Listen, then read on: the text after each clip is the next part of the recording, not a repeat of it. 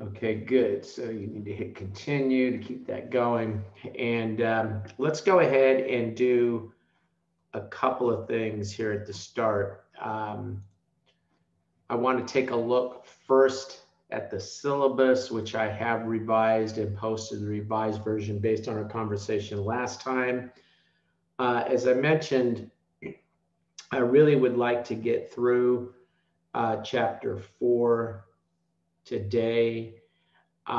If we have some left over, then I've made a provision for Thursday, going ahead and finishing up chapter 4 on Thursday, and then getting through chapter 5 on Thursday. If we are efficient and we're able to get through chapter 4 today, we may be able to look at chapter 5 and 6 on Thursday. And if we do that, then I would go ahead and put chapter 6 on our midterm, which my notes indicated we had agreed we would do that on the 15th. Um, that takes some of the pressure then off of the final, and that we don't have to have as many chapters on the final. If not, and we can sort of decide on that next time, whatever, then we can go ahead and move chapter 6, keep chapter 6 as it's noted here on the final, and then so forth. And I think this is pretty much what we had agreed on, kind of come to, I don't know about agreed, but we felt that this was the best way to approach things based on my notes from our conversation last time. Did I miss anything? Nope. Okay, good. So that's the, Can we have this posted, Professor? yeah, I just posted it today. Oh, thank you, thank If you. you hadn't looked today, you probably haven't seen it yet, Danny. So look again. I did have a question, Professor. Yeah. It was what was the circumstances for the final again? Just to be clear.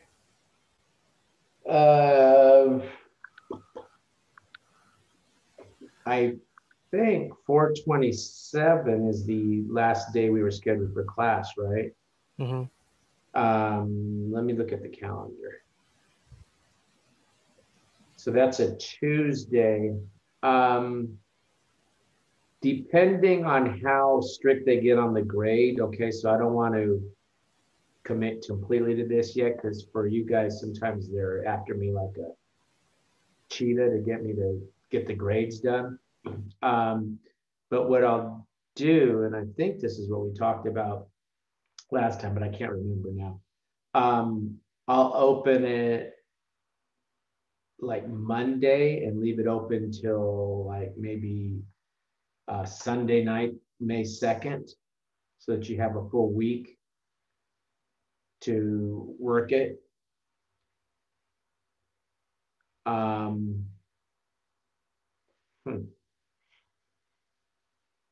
Yeah, assuming they don't say to me, well, you have to have the grades by May 3rd or something stupid like that. They give me a little bit of room.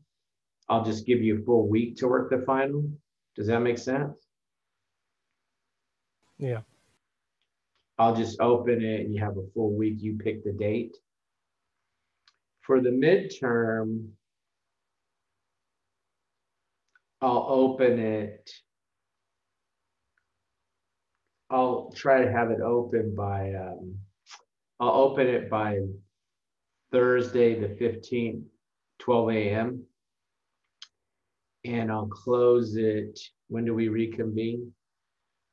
On the 20th. I'll close it like just before class starts on the 20th. Does that sound like that sounds pretty good? If I was taking this class, I'd be happy. What do you think?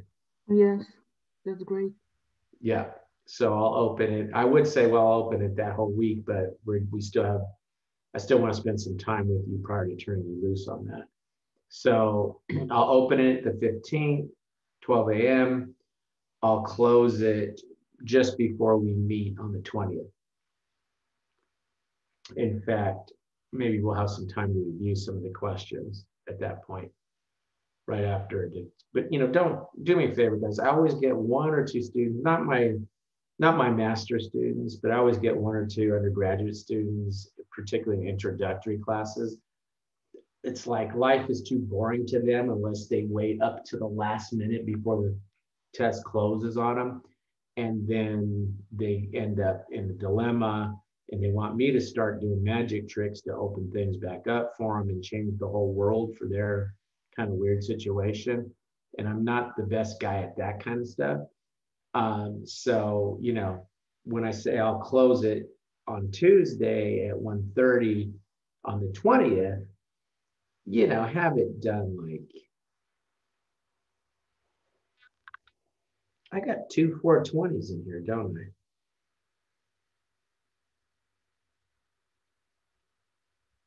I think it's because you originally had the test on that date and just forgot to change that.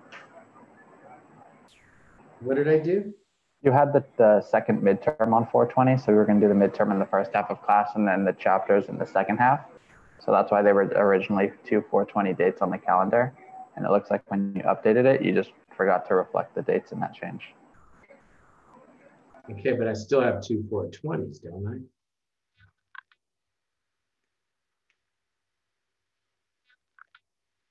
$4:15, right? We reconvene on 4:20. So we have to do this on 4:22, right? Am I missing something? Well, is our first midterm going to take us the entire class? I was going to give you the whole week. Yeah.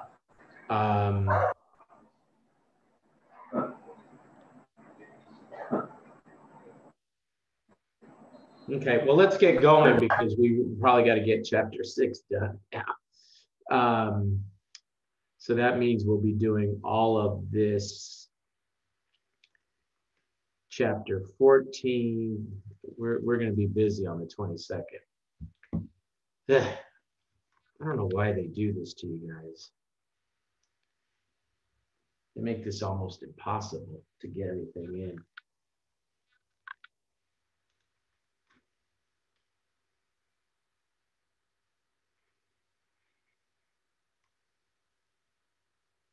So I really don't even need this up here other than to say what the name of the chapter is. So, okay, well, let's keep going, guys. In terms of exams, let's stick with 4:15. I'll do it as I said. I'll open it on Thursday morning. You have until the 20th to get it done. The 20th, we'll see where we land and we'll go from there, okay? Just, I don't know, it's kind of impossible almost to fit everything in the way we want to, but okay. Question, guys?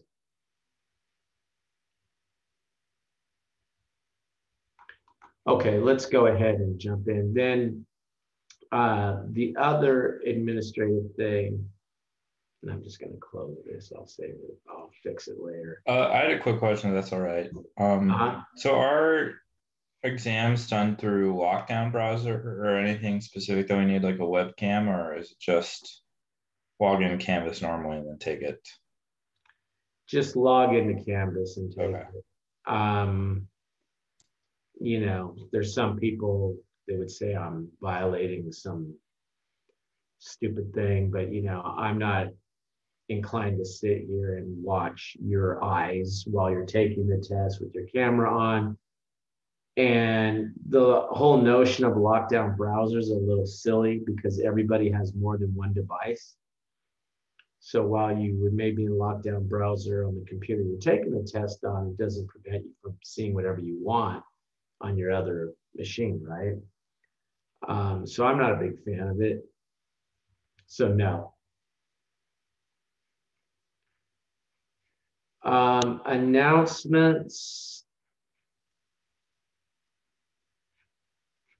Let's see if it's going to let me open this. I always have trouble opening my own announcement for some bizarre reason. Here we go. Becker came through for us, so we will have the FAR section where you can review that for 5 months. Okay, we'll turn off on you after 5 months. So if you click on this, you know, and it looks kind of funny, like, oh, okay, they're going to charge me or something. Don't give them any money. Okay, give me a chance to just see what I'm looking at before you ask me for feedback. But just go ahead and click on this and go through the registration process, and that'll give you access to the FAR section for 1 month. I mean, for 5 months. And then the relevant chapters are those same chapters that we posted up as the required reading. So you have the PDF for the book in Canvas. Okay, so did I put those chapters up? Supplemental reading, required reading, whatever. So the relevant chapters are chapter 9, chapter 8, chapter 9, and chapter 10. Chapter 8 is where the not-for-profit stuff is. Chapters 9 and 10 are where the governmental are. Okay, so I guess we can go ahead and move that up. I said I can move that up. I said I can move that up. Okay. Question?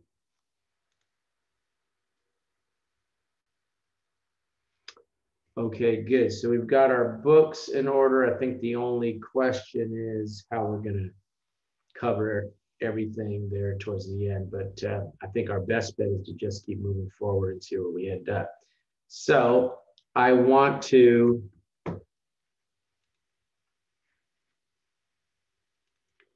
come back to chapter 4A.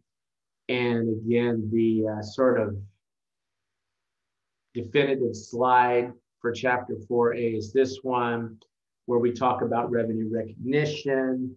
Remember, revenue recognition changes depending on the revenue type. And then we have the rules here, examples, the type of requirement, whether it's a time requirement and or time and eligibility. And then we have the fact that these are the rules for accrual accounting, which we would use at the government-wide level. Whereas if we're dealing with our governmental fund financial statements, general fund, special revenue fund, debt service fund, capital project fund, then our modified accrual rule would say, hey, we're adding to time and that it has to be collectible within. And in this class, we always use 60 days as our criteria, collectible within 60 days of the balance sheet. Then it can be counted as revenue. Also for modified accrual, if we go outside that 60 days, then it becomes a revenue of that next year when it's finally collected. Okay, so we talked about derived non-exchange. Remember, derived non-exchange is determined by some underlying transaction. So it derives its amount by the underlying transaction, or when it's recognized as derived by when the underlying transaction took place. For example, sales taxes, we recognize the revenue when the sale takes place. And we went through a detailed example there that showed how if you have amounts that the sale took place in the fiscal year, you take the revenue for accrual. Only difference was modified accruals if we had some collections. In the example we had with sale tax falling outside of the 60 days, then that would become a revenue of the year in which it was collected. Imposed non-exchange means that the government comes and tells you the amount of revenue. Classic example there is property taxes. Okay, so the government says this is the value of your home. This is the amount of property tax you're going to have to pay us. And so we said there that the only consideration was time, and it was when use may begin. And we had an example where we had to wait until we entered into the year. And I gave you a long example there that's on Canvas that talks about when the money can start to be used if we have already mailed out the tax bills and we haven't entered the period yet in which the money can be used. It's deferred inflow. Once we entered into that year for full accrual anyway, it became revenue once we entered the year when use may begin. Let's see the revenue recognition rule. And then again for the modified accrual, and I think we went through a long example just to at the end up saying that amounts that fell outside of the 60 days would be a revenue in that period that it was collected, as opposed to the revenue for the year in which use may begin, looking at our modified accrual. That was sort of where I think we left off. So before we jump in with some new stuff, any question on that so far? Okay, good. So then we talked about imposed non-exchange, and we started talking about fines. Okay, so when use may begin, that was for our property taxes. For fines and penalties, it's when the government has a legally enforceable claim. So the government has to actually be able to say, hey, you have been adjudicated guilty. We are now hitting you with this fine, with this penalty, whatever it is. That's when they can recognize the revenue. Now, let me ask you this. If the government fines you and you pay them, are you basically saying that you agree with their finding? No. No? So you go ahead and you pay the government and then you go and fight them after they already have your money? No, actually, I'm wrong. So pretty much, unless you were trying to get,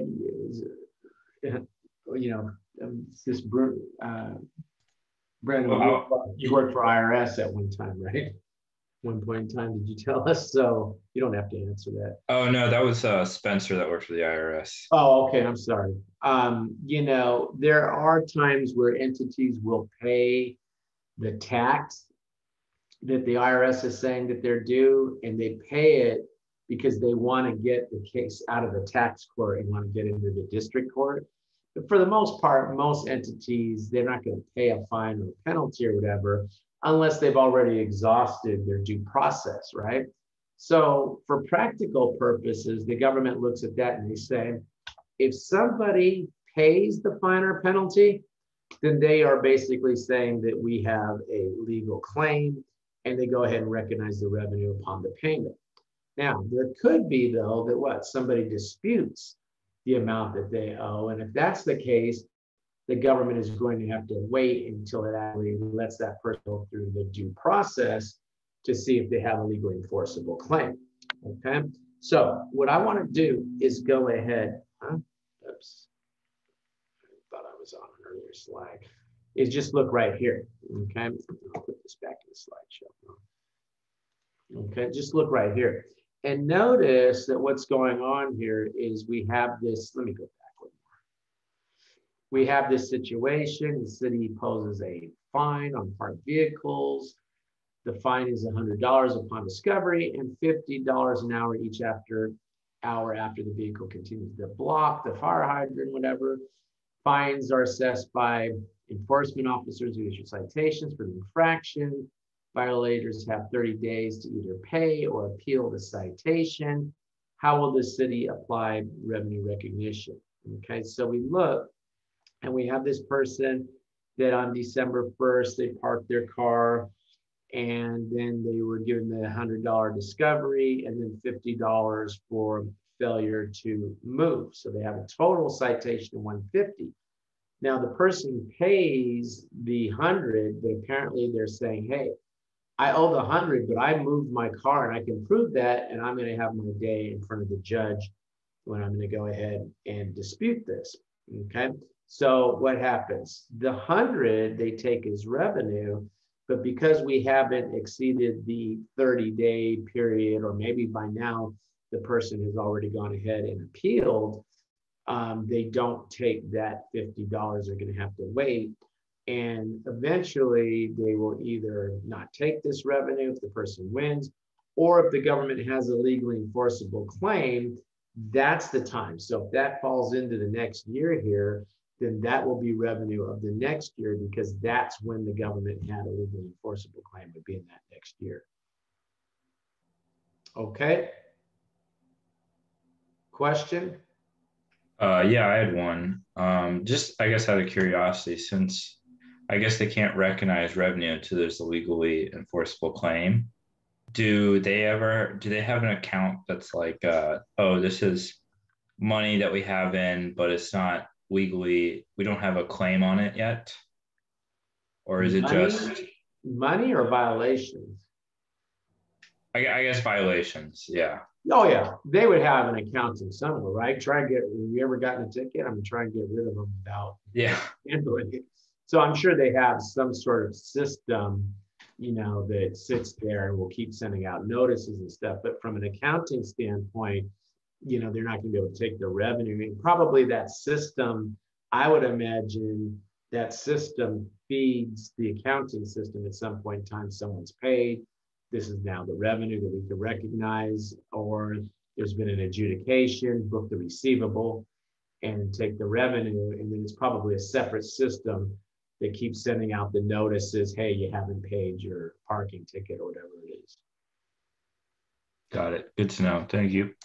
Mm-hmm. So, Professor Lord, at this point, does it meet neither the time or the eligibility requirement for the $50 we only worry about time here, okay?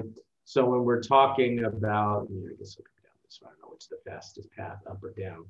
When we're talking about imposed, then eligibility is not an issue, okay? So it's a time, and the time issue, and I know it gets a little hard to kind of wrap your head around, but the time is the time when the government has a legally enforceable claim. So I kind of hear your question. Well, yeah, but you weren't really eligible for that. Well, yeah, but we didn't take any revenue at all until we determined we had a legally enforceable claim. So we didn't do anything. We didn't take deferred inflow, nothing, until we finally got to what? Legally enforceable claim. The time when that legally enforceable claim comes in, that's when you take the revenue. Okay, so it's not a deferred inflow or a liability at this point? Well, it wouldn't be a liability unless someone just mysteriously sent me some money and did something wrong at some point in time. That makes sense. So, I'm trying to think about the caterpillar pupa butterfly example that you gave us. Yeah. It's not even a caterpillar. No pupa here. Yeah, okay. Yeah, it's once you have the legally enforceable claim. With the other one, the property taxes and the sales taxes, we had potential of deferred inflow. Although, to be honest with you, for the derived, the only way you could really end up with a deferred inflow is if we had, you know, that situation where the sale had already taken place, but we hadn't collected all the money yet. And so the money fell outside the 60 days. But it's kind of, in those cases, you're kind of getting a deferred inflow because there's like that suspended animation thing where you're going to be able to prepare the financial statements, but you know some amounts fell outside the 60 days. So you go ahead and you report the deferred inflow at the fund level because you know some amounts fell outside the 60 days because you issued your financial statements after the 60 days. Does that make sense?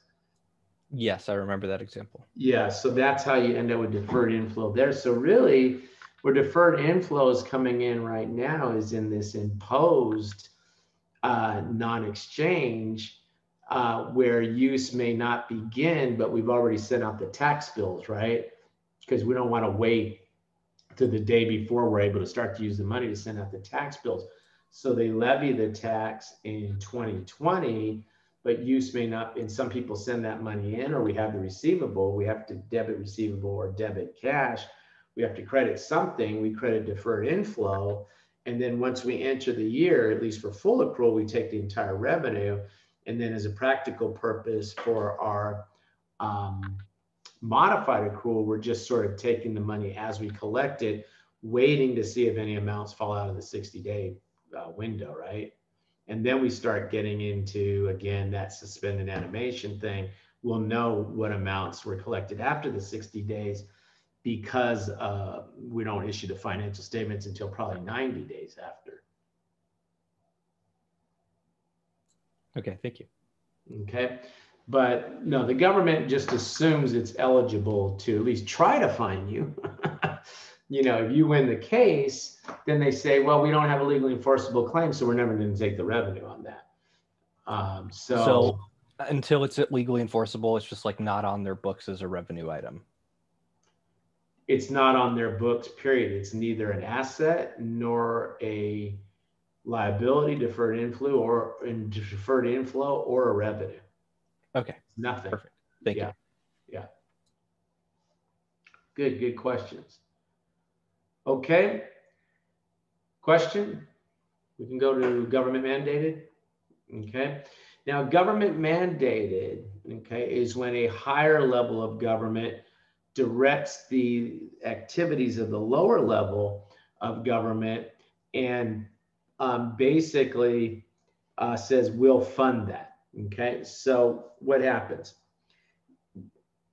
I'm the state, and I tell the state, county, you have to clean up any pollution that occurs in your county. You have to clean that up. And here's the money to clean that up, say water pollution. Now, why does the state have the right to tell a county what to do? Because I guess the state's higher up in the totem pole, so to speak.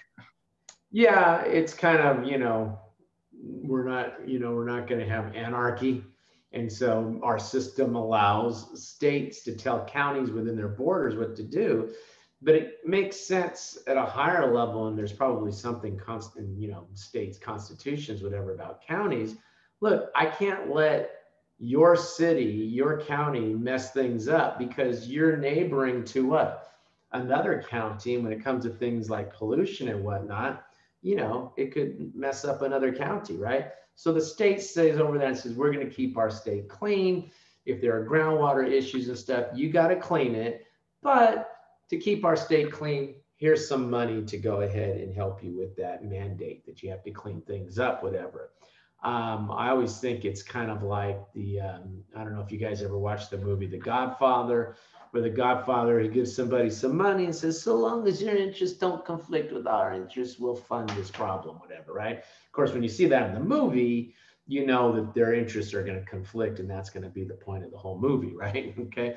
But what happens here, they're giving them the money, right? Now, what they'll often say is, we're going to give you this money, but you can't use that money until the state's fiscal year begins, okay?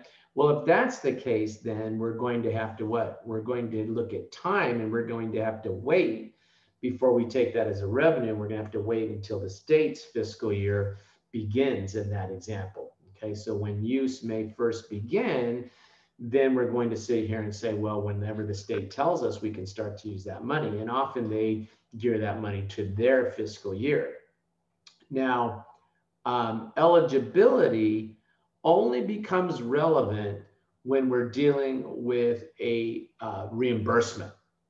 So the state government says, and sometimes the federal government will do this too, but let's just stick with the state. The state government says, hey, after you spend the money to do this cleanup, then we'll give you the money to cover your costs. Well, you don't become eligible until you do what? Until you spend the money. So finally, eligibility, we have an example. If you have to spend the money first in order to be eligible for the money, then of course you're not eligible until you spend that money.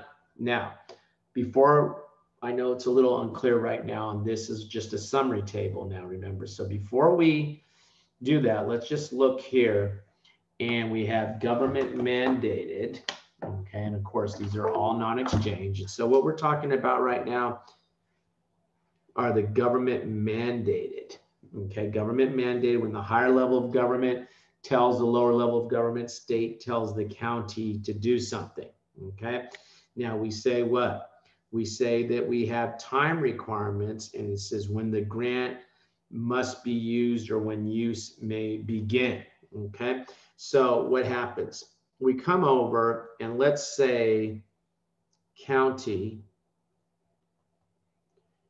A, okay, county A has a fiscal year that starts on January 1st.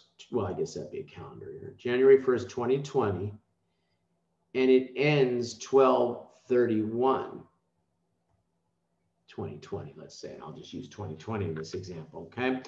Now, let's say the state is going to send some money down to the county, but the state's fiscal year starts 7/1/2020. And they tell them that that money has to be used in what? Has to be used in the state's fiscal year. So from the county standpoint, what's going to happen? Let's say, just for fun, let's say they get that money in June 2020. Well, if they get that money in June 2020, and I'll just assume it's $1 million, of course, they would debit cash $1 million. They'll probably give them a lot more than that. And they'll credit deferred inflow for $1 million. Because what? The state's fiscal year has not begun yet, right? So they get it June 1st because the state's not going to wait till the last minute to give it to them, whatever, right? Then we hit 7/1/2020. Has the state's fiscal year begun? Yes. At that point, the state's fiscal year has begun, right? Now, your accountant instinct is to say, oh, well, I can only take half that because they're going to spend the remainder of that, what? Probably half of that they're going to spend in what? In up until June 30th of 2021 because they have to spend it within the state's fiscal year, right? That's not how we do it. As soon as we hit 7/1, we do what? We debit deferred inflow for the full $1 million and credit the revenue. Why? Because the requirement was that the state's fiscal year had to begin. State's fiscal year has begun. So now use may begin, period in which the grant must be used. We have entered that period now, and so we can go ahead and take the revenue. So it's sort of like much ado about nothing. At the end of the day, although you've learned something, I think, oh, okay, we don't sit there and allocate it half and half. And the reason GASB does this is they look and they say, well, the amounts that come in these government mandated, where the higher level government mandates what the lower level government does, it's not like there's these wide variations from period to period. So it really doesn't hurt anything if you take some money that you're really using in that next fiscal year, account for it as revenue here, because next year, what's going to happen? Well, you'll get some more money next year, and that more money that you get next year, you'll spend what? Half of it in the fiscal year that you're in, and then half in that next fiscal year. So that rolling amount doesn't make a whole big difference. And so they just tell you, take it when use may begin, all of it. Question? Now, again, that is still a time requirement. So when do we get into an eligibility requirement? And for government mandated, which is where we're at right now, we're still talking about government mandated, reimbursement. Okay, so now we finally get into what? We finally get into eligibility. You haven't met the eligibility requirement until you do what? Until you spend the money. So if you spend some money, you go ahead and you debit expenditure for, say, $1 million, and you're going to credit cash for $1 million. Have you met eligibility? Have you met eligibility if it's a reimbursement? Yes. Yes. You've met eligibility, good, because you just had to spend the money to be eligible. So now I'll debit grant receivable for $1 million, and I credit what? I credit revenue. Because there is no time requirement now. They didn't say, hey, you know, spend the money and then, you know, you have to enter some period or something. If it's simply spend the money, we'll reimburse you, you go straight to revenue, unless we get back into what? the suspended animation thing and we're at the fund level, and for some reason I've already spent the money and they're not going to reimburse me until after the 60 days, let's say, well, then if that's the case, then I guess at the fund level, I could have a modified accrual. But I got to tell you, I mean, under modified accrual, I could have a deferred inflow. But I got to tell you that that would be kind of weird if they're making me wait that long, that now all of a sudden I'm having to take deferred inflow for a reimbursement type grant. Question? So you're looking at this, and the feeling that you're getting is, you know, John, eligibility is a waste of time. I mean, why do they even have eligibility here if the only time it became relevant was you had to spend the money to be eligible for the money, right? And the practical matter, it does what? It just ends up going straight to revenue as soon as you spend the money. So why do they make an issue out of eligibility? And it really comes in for the voluntary non-exchange situation now, okay? What happens? Well, now I'm asking that higher level of government for money, but I'm probably on one bended knee saying, please approve my project for some federal funding, okay? So, example, Department of Housing and Urban Development, HUD, okay? They sometimes will look at a project that's going to do some sort of improvement in the county that needs some, you know, some funding to help in, you know, disadvantaged neighborhoods or something like that, right? And so the county will say, well, what we're going to do is we're going to build this housing complex and whatnot, and we want to be approved for this project by HUD to get some funding. And sometimes this HUD funding is important because it'll be for a vital piece of the pie that maybe they can't get through private financing or something, and HUD comes in with some money to get them started, that kind of thing. Well, what HUD does is they get all of these requests and they go through and they rank the request and they approve the list until they run out of money to give to these entities. So there's a competitive bid process going on, and I don't know if I'm going to be approved for that, right? So as soon as HUD approves me, am I eligible? If HUD says, John, it's 2020, and here's, you have won, and we're going to send you $100,000. Have I, and you can spend that money in 2021. What should I do in 2020? I'm hesitant to say recognizes as revenue, but well, I'm eligible. You're right. I'm eligible, right? Because they told me I won. Yeah. I put in the best proposal they've seen in years, and they're going to go ahead and give me, you know, $1 million. HUD is. But the timing isn't there, right? Right. I've met eligibility, very good, but not what? But not time. So I made debit. I can go ahead and debit if they told me, hey, you've won, we're going to send you the money. And is the federal government good for, does the federal government have good credit? Right now, yeah. The day they don't, brother, load your shotgun up. The day the federal government doesn't have good credit anymore, everyone's coming for you. Didn't we go from like AAA to like AA or something? Wasn't that like a big thing that happened years ago? They did that. That's nonsense. Yeah, they did that. That had more to do with politics than finances. Let me ask you, do you know of an entity that could have borrowed money at a lower interest rate? So if that's not telling you that an entity has a good credit rating, that they can borrow money at what is defined as the risk-free rate of return. During the financial crisis, basically what people were doing was they were bidding on treasury bill notes and bonds, and they were bidding for a negative return on those. They were bidding for a negative return on those. In other words, they were going to pay the federal government to hold their money.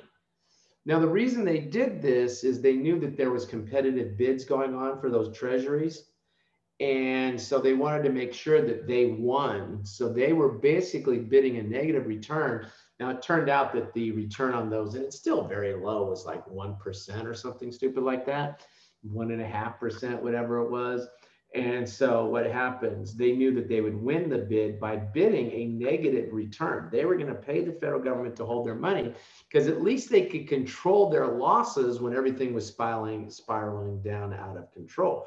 So even though you look and you see these deficits and you see what? You see the debt and you hear all this about how the government's going to run out of money in that, but there's some sort of what? There's some sort of faith in this thing that keeps going called the federal government, called the United States of America, that people are willing to step up and bid on. And the day that you can't trust your money there anymore is a very different day. I say load your shotgun. First of all, I don't have a shotgun. You may not either. But it's a day when, you know, things will change radically. And we'll have to, you know, kind of change all kinds of way we do things. And accounting will probably be the last of our problems. Okay, so what happens? We still believe that the federal government has a good faith, credit. And so we figure they're going to pay us. So we go ahead and we debit the grant receivable, but this is in 2020. So we're going to do what? We're going to credit deferred inflow because they said we can't use the money until what? That's $1 million credit for deferred inflow because they said we can't use that money until we enter into what? 2021. 2021. Now what? Now we can debit deferred inflow, $1 million, and now we credit the revenue. So finally what? Eligibility and time has finally become interesting to us, right? Where we went from a deferred inflow because we had met eligibility but not time. And then we went from a deferred inflow to revenue when we met the time requirement. Of course, eventually they'll go ahead and they'll send me the cash. I'll debit cash. I'll credit the grant. That's $1 million. I'll credit the grants receivable. And then presumably at some point I'll start spending that money. Question?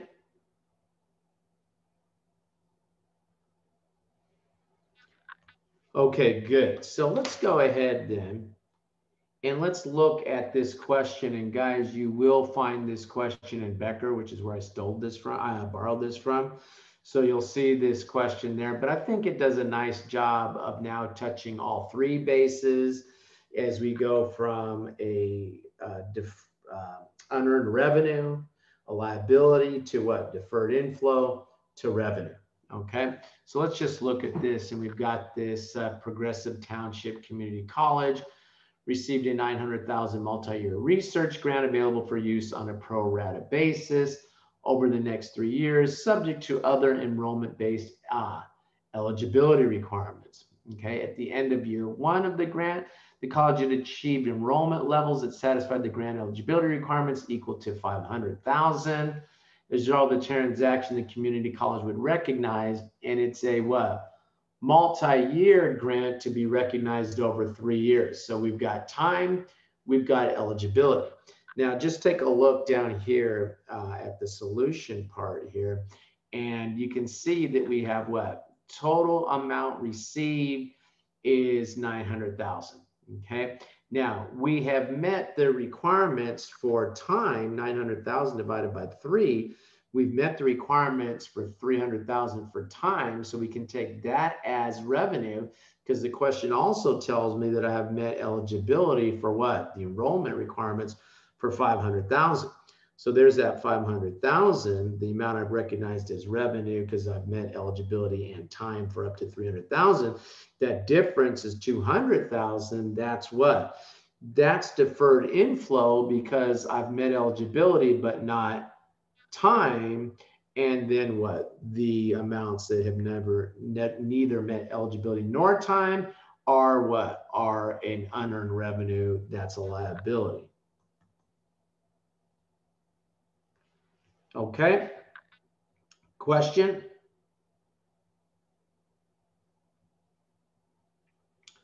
Okay, good. So when you look at all this, guys, I know it's like a bunch of different rules sort of flying around at first, but I think once you've kind of reviewed these things again, and we look at some of the questions and see how it works, and you keep working with them, we'll look at the practice midterms next time. I think you'll see, okay, I got this. This is not the hardest thing. I'd rather look at this than how to account for, you know, foreign currency transactions.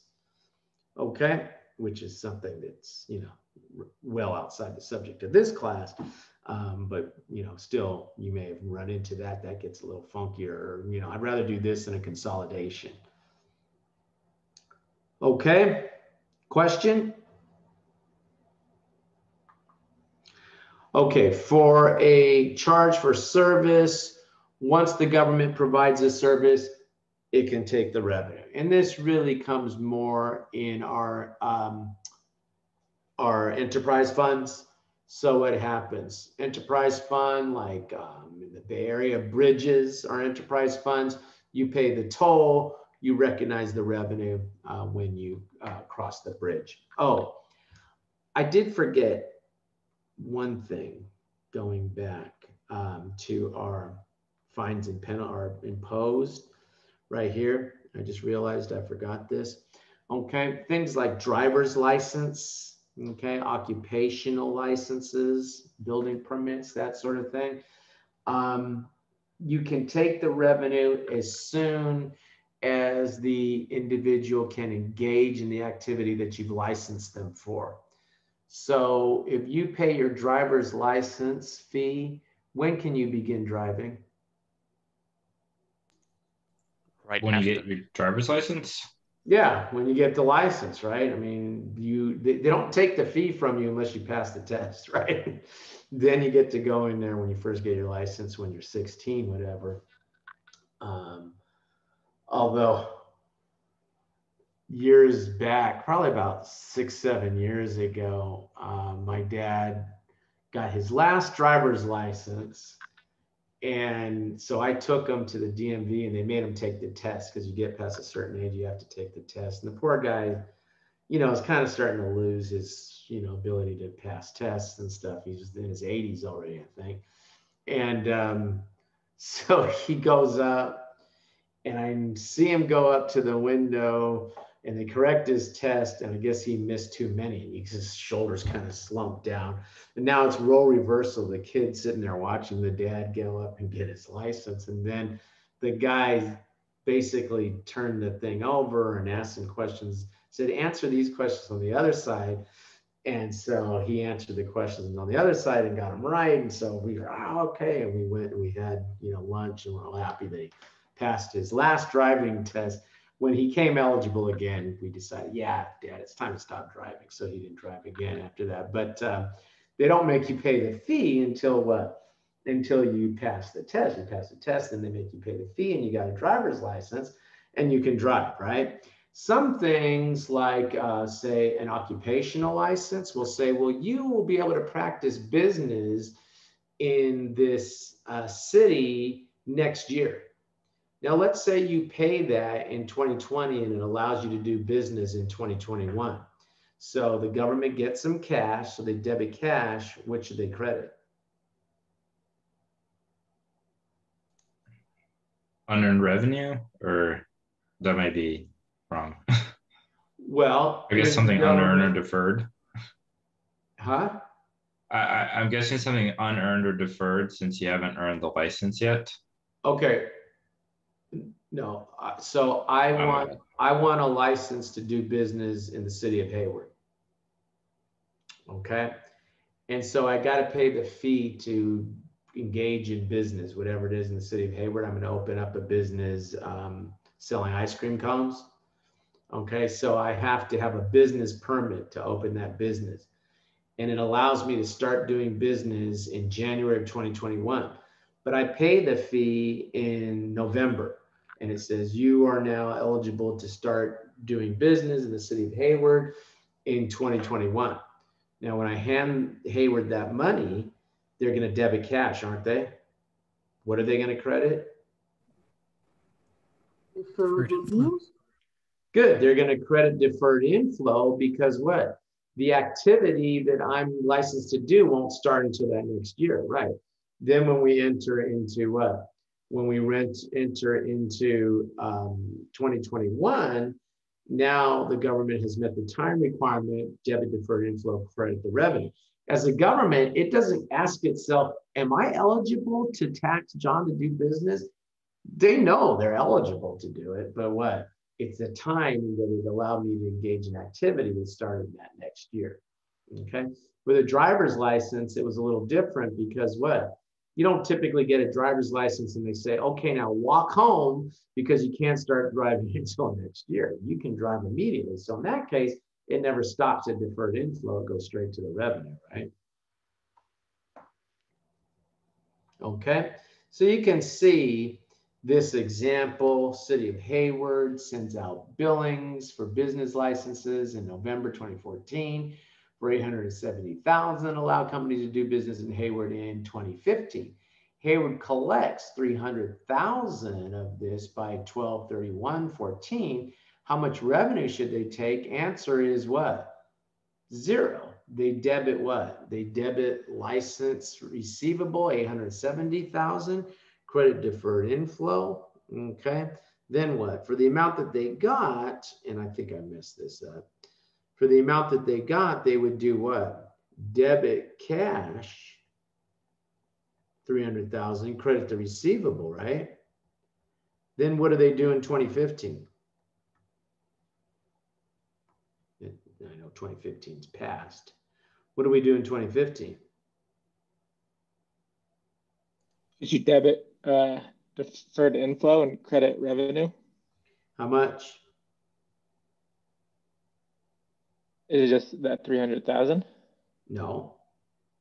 Well, I see what, let's do government wide, okay? Just follow the accrual rules. I see why you're saying under modified accrual, you want to wait because you want to see if they collected within the 60 days of 2015. Yeah. Let's just do the accrual rule here. So it would be for all of it, the 870? Yeah. It says it lets me do business in what year? 2015. We're in 2015, aren't we?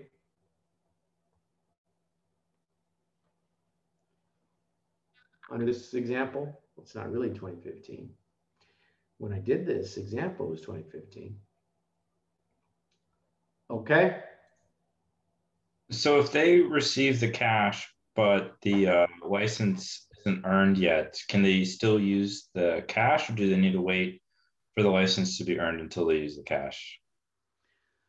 Well, I mean, you know, they have all kinds of money in their bank account, right? Yeah.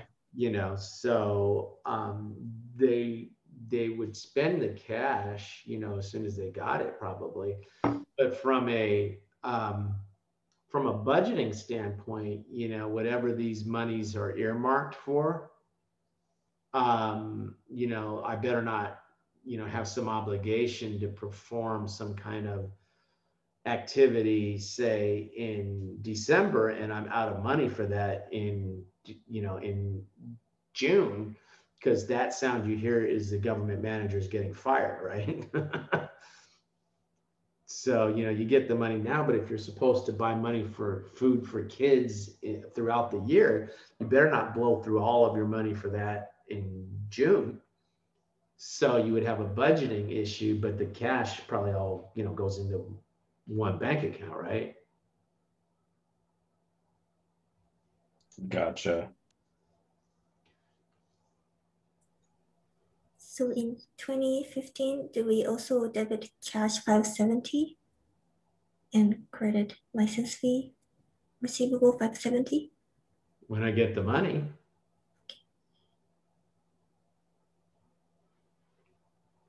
If I get the money in 2015, yeah.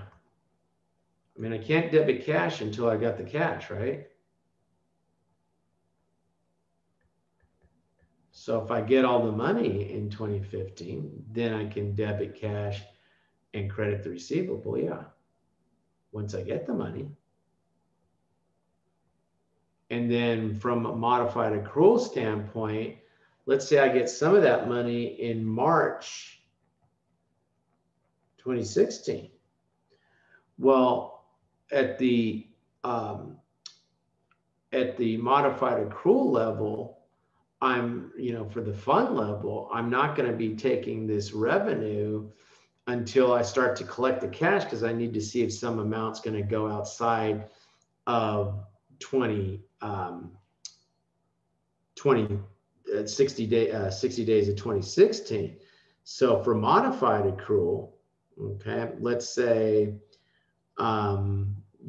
we enter into 2015 for modified accrual, okay, at the fund level, I would debit deferred inflow for 300,000, credit cash for 300,000. And let's say I just get 470. At both levels, I would debit cash 470, credit the receivable 470. But for the modified accrual, right, because I would have just left it all in deferred inflow until I started to collect some cash. So at both levels, I would have made this entry. For a full accrual, I do this as soon as I enter into 2015. For modified accrual, I'm probably going to wait until I collect the cash. So then I get 470. And so now I'm going to go ahead and for modified accrual, I'm going to debit the deferred inflow. I'm putting that as DF. Deferred inflow for what? 470, and credit the revenue for 470. And then if I have some amount that falls out of the 60 days, say, March 30th, I finally get some money in 2016 to finish this thing up, then I would go ahead and debit deferred inflow 100,000 for that remaining amount. And I credit revenue, but then that for 100,000, but that's what year's revenue? That's 2016's revenue because it fell outside of the 60 days. Does that answer your question? Yes, thank you. Mm-hmm. Okay, good. So let's look at this one, see how we do. Okay.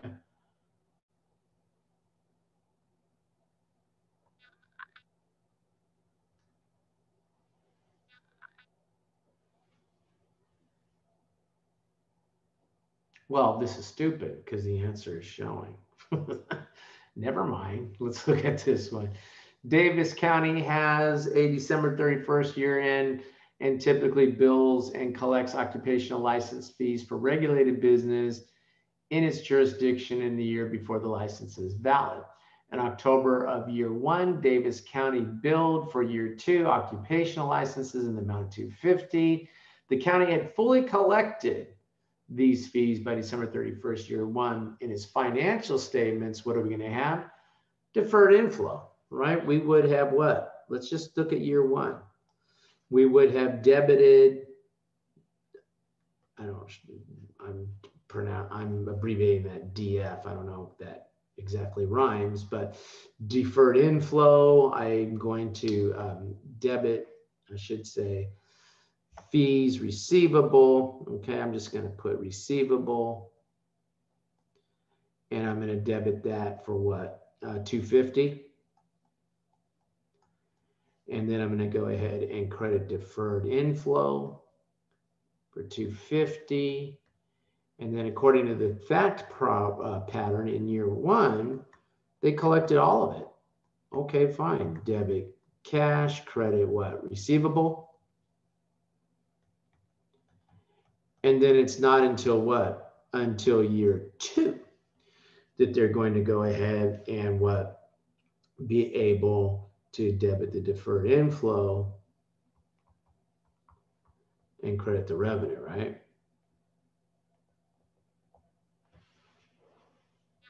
Okay. So year one, the revenue is 0. Question? Okay, I think I'm going to skip this little exercise here. And let's just go straight to, for the sake of time, where's my mouse? Let's go straight to, I'm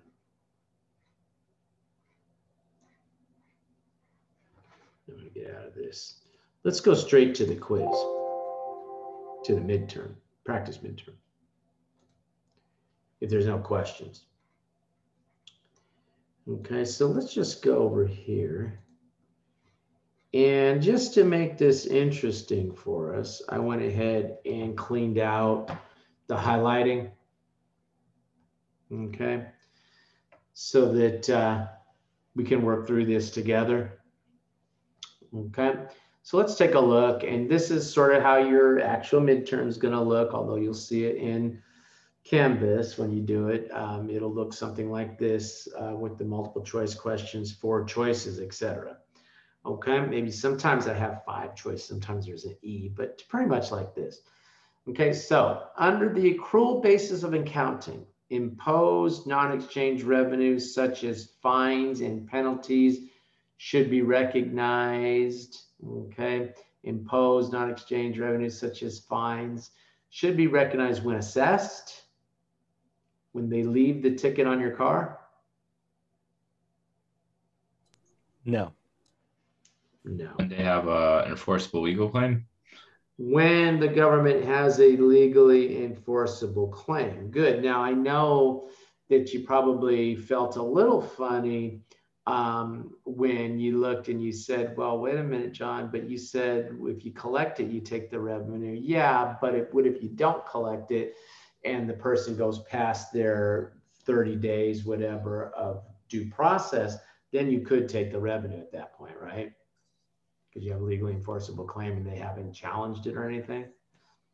Okay, so no, not when collected. When the government has a legal enforceable claim and when collected within the current period or soon enough thereafter to be used to pay liabilities of the current period, well, that's what? That's telling you modified accrual rule, right? Soon enough, we've determined soon enough to finance liabilities of the current period. We've determined that to be how long in this class? 60 days. 60 days. So even though they didn't call out 60 days there, they used the more generic language, but that is the modified accrual rule, right? Question? Okay, good. Let's take a look at number 3. Under modified accrual basis of accounting, license fees, permits, and other miscellaneous revenue are generally recognized for practical purposes. Okay, let's take a look. Let's start from the bottom. When related expenditures are incurred, no, that was what? That was a reimbursement type grant, right? Over the period which the government obtains an enforceable legal claim, well, that was the case for what? For things like fines and penalties, right? Legally enforceable claim. When the exchange takes place, what exchange? Okay, this is not an exchange revenue. This is not like, hey, the government provided you a service and got some money back. They're charging you for a license, okay? And so when it's something like, and I don't know what happened to ABC here, guys. So when it's something like what? A license fee, like a driver's license, okay? Now you may say, well, John, what about when use may begin? Well, yeah, if they gave me when use may begin as a choice here, then I'd have a problem because I'd have 2 correct answers. Because things like a driver's license, for practical purposes, it's when cash is received. But if it was something like those occupational licenses, maybe it would be what? In the period in which the activity can be engaged in, but they didn't give me that choice. So this was more process of elimination to get to the right answer, that the best answer, particularly with the phrase practical purposes up there, was what? When the cash is received, which is pretty much what they do with driver's licenses. Okay. All right, good. Who wants to help me with this one? Let's see. This one looks like it might be hard. A city has a 12/31 fiscal year and has adopted a policy of recognizing the maximum amount of property tax revenue allowable under GAAP. Whatever.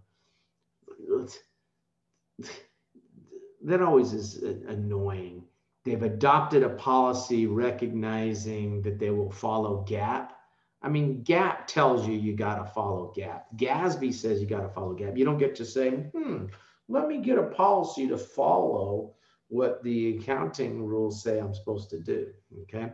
Property taxes of $720,000, of which 10% are estimated to be uncollectible, are levied in October 2013 to finance the activities for the fiscal year. During 2014, cash collections related to property taxes levied in October 2013 were $600,000.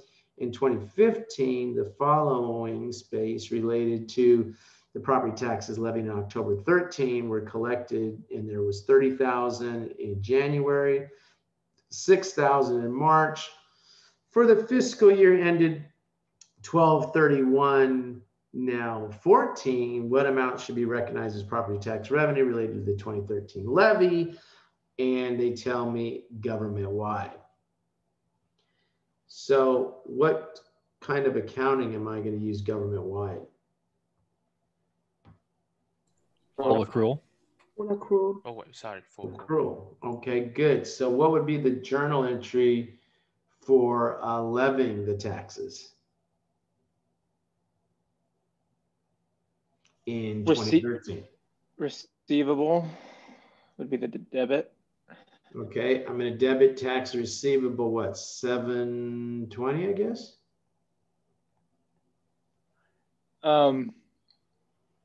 We do it for the full amount. When do we do the uncollectability part of it? Well, we debit the taxes receivable for 720, right? And they tell me that 10% are estimated to be uncollectible, right? So what do you want to do? 10%, 720,000. 72,000. Times 10% means 72,000 is uncollectible. What do you want to do with that? Uncollectible. Create an allowance. Good. Excellent. Credit the allowance for what, 72,000? And what do you want me to credit for that remaining, what is it? 648? What's 720 minus 72,000? 648? 648. Okay, what do you want me to do for this remaining 648? I'll give you a hint. It's a credit. Of course it is. Hey, you know, sometimes when you're struggling for the account balance, you write down the credit and all of a sudden the correct name of the account pops into your head. Is it going to be property taxes, property tax revenue? 2013? It's going to be unearned revenue or deferred revenue or? Well, unearned revenue is a liability.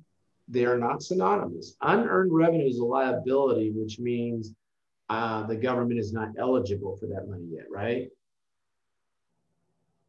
We can only use the D word, deferred inflow, for deferred inflow. Deferred inflow.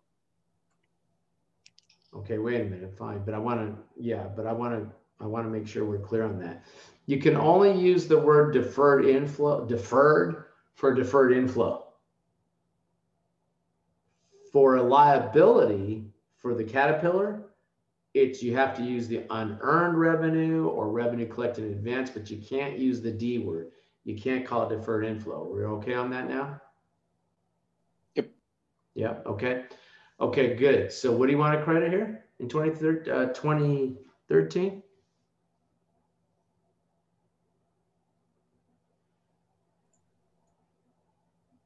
What do you want to credit in 2013 when they send the tax bills out?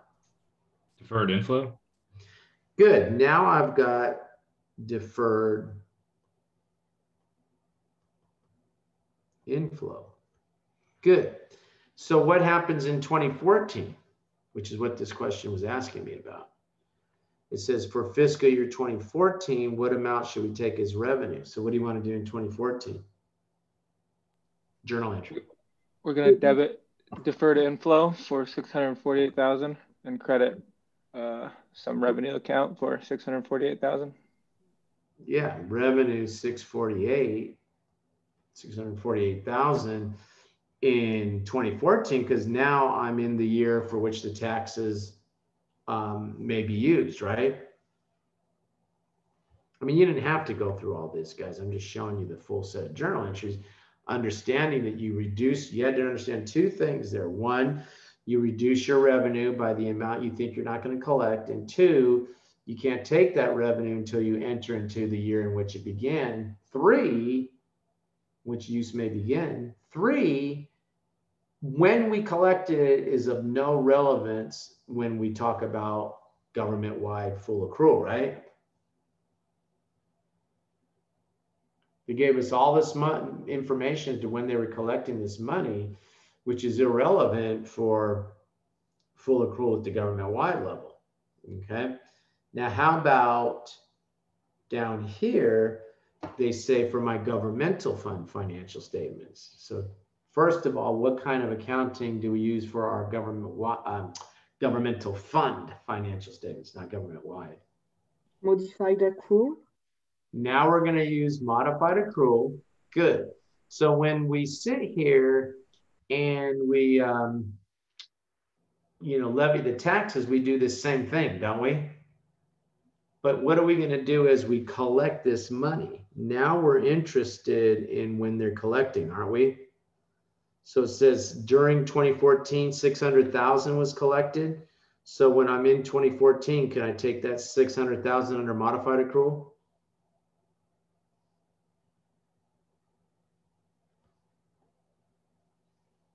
During 2014, yes. I collected the money. Can I take that revenue under modified accrual? Yes.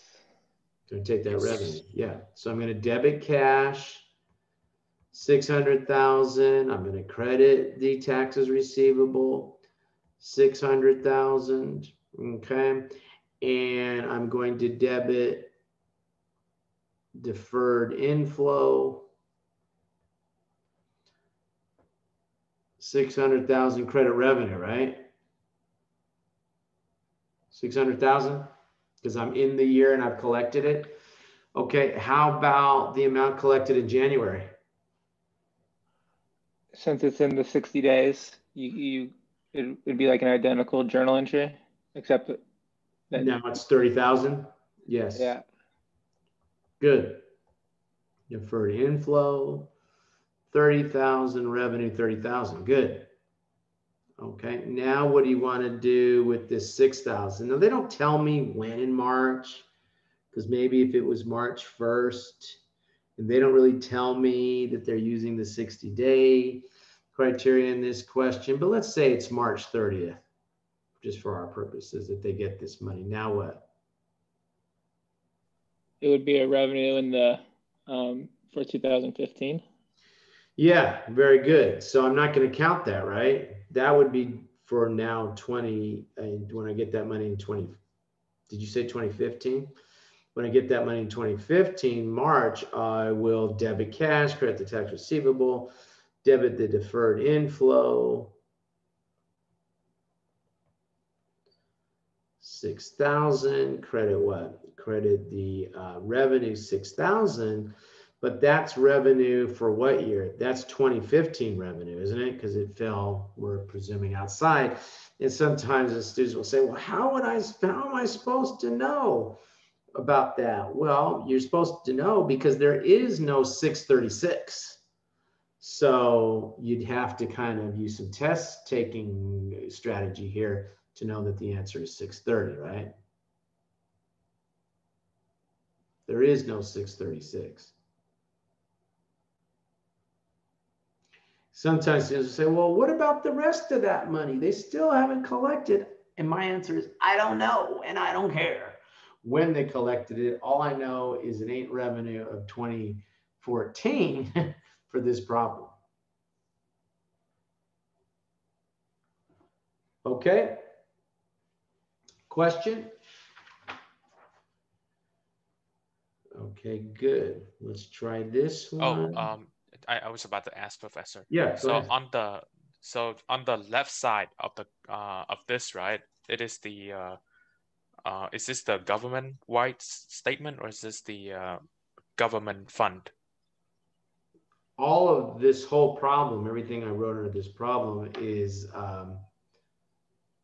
governmental fund, except the debit to cash and credit to tax receivable is the same for both of them. Okay, got it. Thank you. Yeah.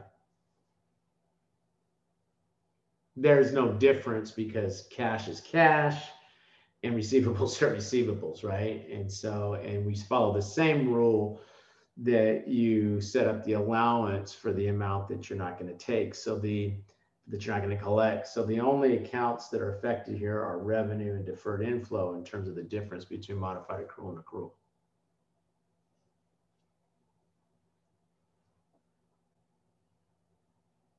Okay. Okay, good. This one, they give me a set of information and they want me to determine what amount should be recognized in the governmental fund financial statements. So what type of accounting am I using? Modified accrual. Good. Okay. And I'm not a huge fan at looking at the call to question and then saying, but you start seeing something like this and you know that your revenue recognition question, you know you're going to get that, then it's probably worthwhile to just go ahead and see, okay, what fund am I doing the accounting for? Government-wide, governmental fund, I'm using what? Modified accrual, right? Government-wide, I'm using full accrual.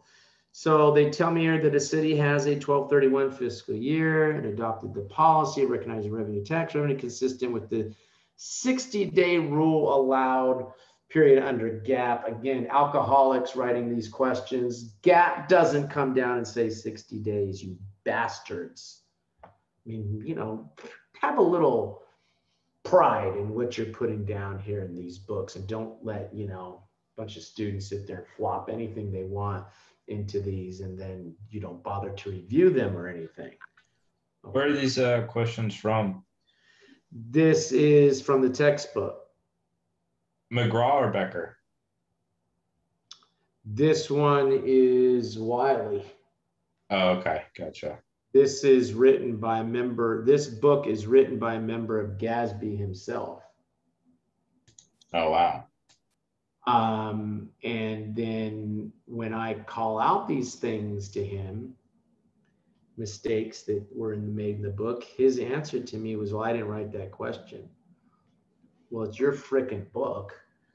So they let somebody else write the questions and then there's no quality control. And that's when people like me start losing more hair. Because I like things to be proper. Okay, so it's not a 60-day rule allowed. And you could say, well, why don't you just delete that, John? Because I like to be annoyed and tell you about it. So 60-day rule, my point here, guys, in all seriousness, is it's not a 60-day rule. It's a guideline that can be used, but there's no rule.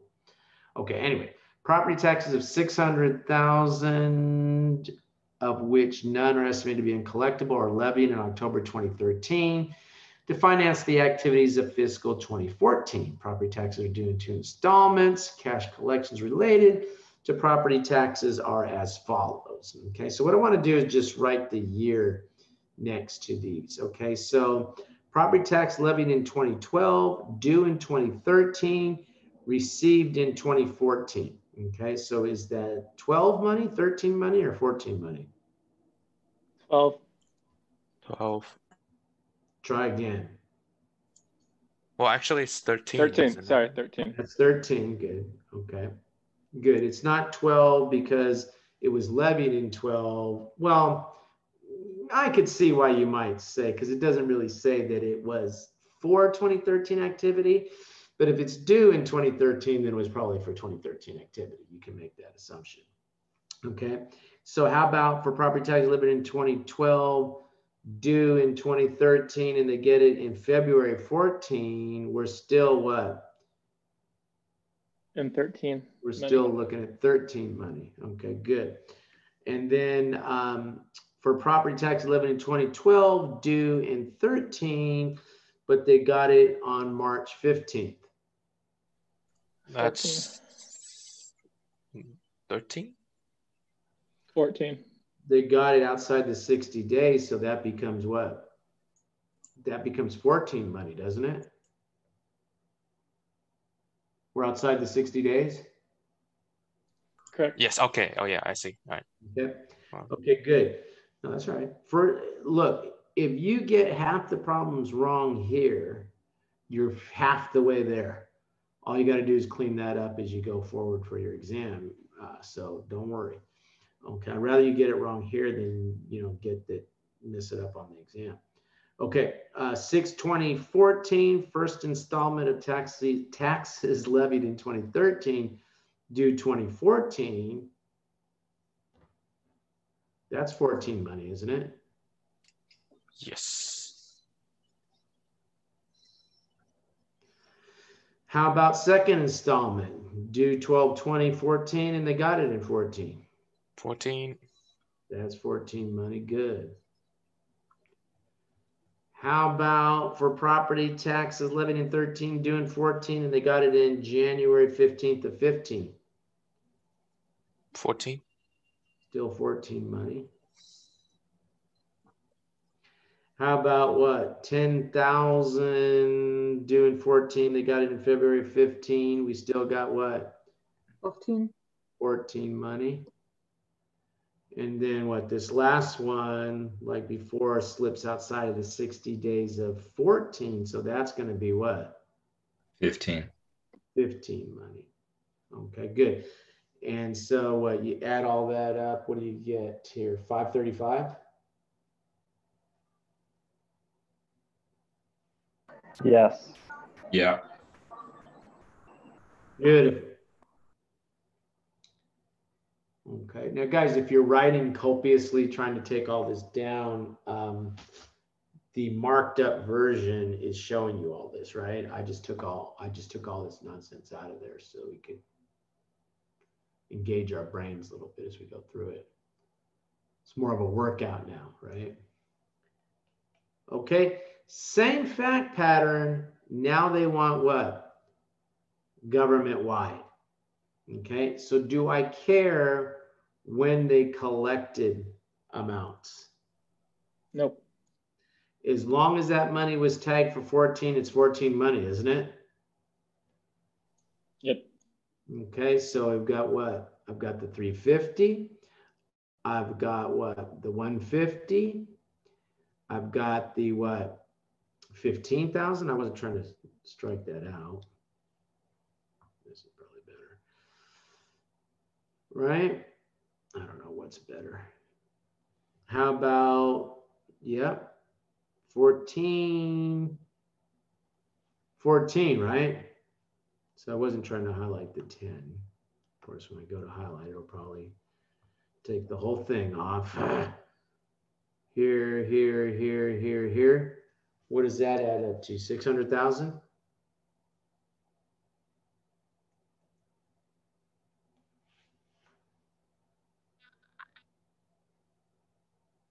Guys? I don't think it does. Yeah. But isn't this just because they in the fact pattern up here it says property taxes of 600,000, which of none are estimated to be uncollectible? Wouldn't that just be the automatic? Oh yeah, you're right. My bad. So that was confusing. Yeah, I apologize. Yeah, you wouldn't have to. I'm not trying to strike these out, but you wouldn't do this. You're absolutely right. Property taxes of what? 600,000. My bad. I started getting into more of the detail there and I didn't need to, right?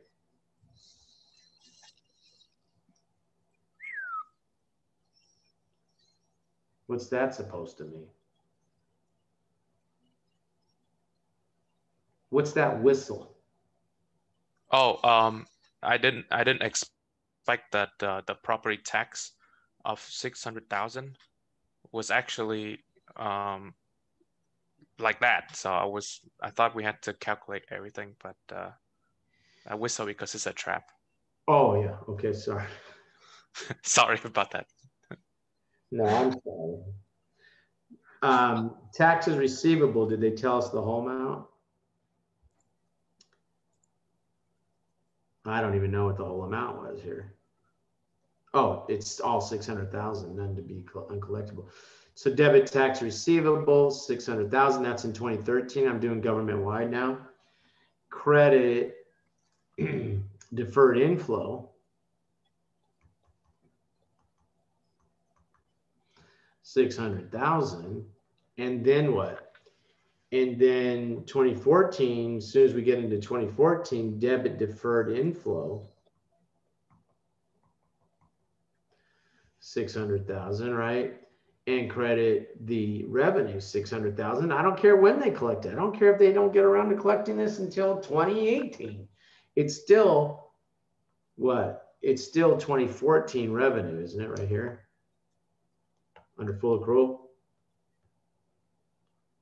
So I fell into the trap here of the question of trying to look at this collection list to figure it out.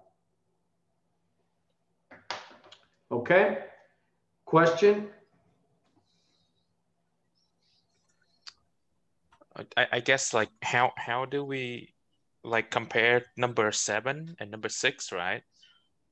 I guess it's so easy just to make that mistake of, you know, calculating the whole thing and then understanding like the property tax revenue was actually just 600,000. So I guess my question is that how do we have to be really careful with kind of question like this? Kind of silly question, but.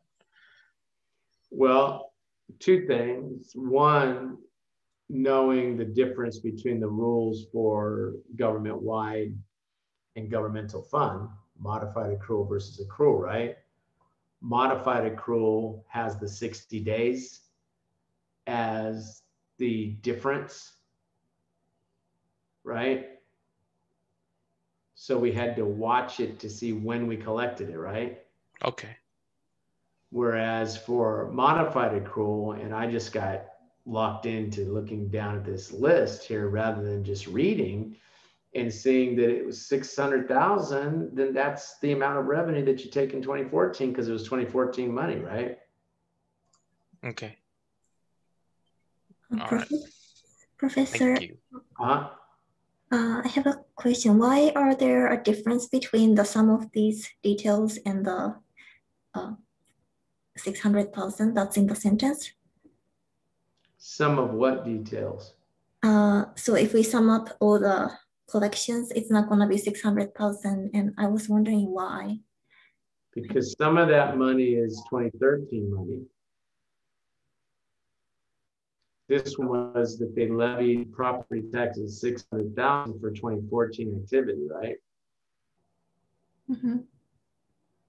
Okay, well, some of this money was for 2013 activity for bills they mailed out in 2012, right? Mm-hmm. And when we collect it is not relevant for full accrual accounting. Okay, so if there is no like sentence that says property taxes of 600,000 are levied in October 2013, if there's no sentence like this, do we just add up all the collections in 2014? I mean, all the taxes levied in 2014? Yeah, I don't see how else you would answer it without that. But once you have that, then 600,000 has to be the correct answer because they could be collecting some amounts in April of, and this is also screwed up because this should be 2015 down here. There could be some amounts that they would collect in April of 2015, May of 2015, June of 2015, and for the government-wide under full accrual, it's still all 2014 money. It doesn't matter when they collect it. So once you got this, that trumped all this down here. Okay. For full accrual, for government-wide. For fund level, for modified accrual, yeah, you had to look to see when they collected it and what year was it earmarked for. Okay, thank you. Mm-hmm.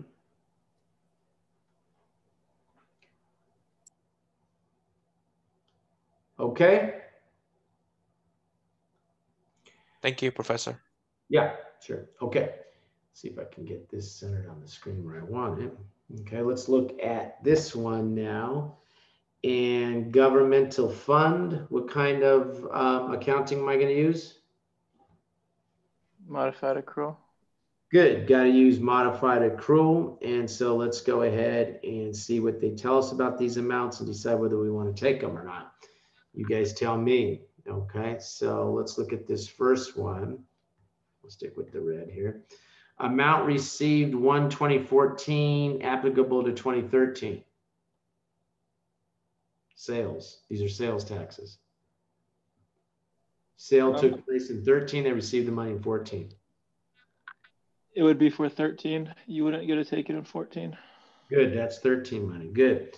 How about amount received to 2014, applicable to 14 sales? 2014.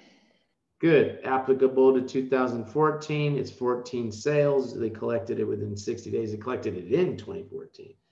Amount received during 2014 related to 2014 sales. Yeah. 2014. 14. How about amount received 12/2015 related to 2014 sales? 14. 14 money. How about amounts received January 2015 related to 15 sales? 15. Good. That's 15 money. So you add up those 14s now, and you get what? 5 what? 540. 540? Okay, good.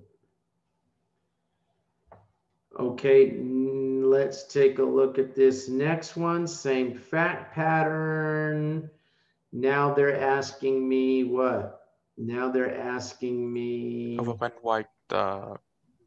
government-wide financial statement. Yeah. Okay, good. So let's see. You see how they're driving drunk here, guys? Isn't this sales? So why are they asking me property taxes here? Okay, anyway, it's sales tax. So 2013, we already knew. Let's just look up here. We already knew that that was what the underlying sale took place in 13. So let's just do it again. That's 13 money, right? Is this 14 money here? Yes. Sales took place 14. Sales took place what? 14. 14, 15. 14. So 15, I mean, we looked at the list a little differently in that we didn't bother as to when it was collected. We just looked to see when the sales were.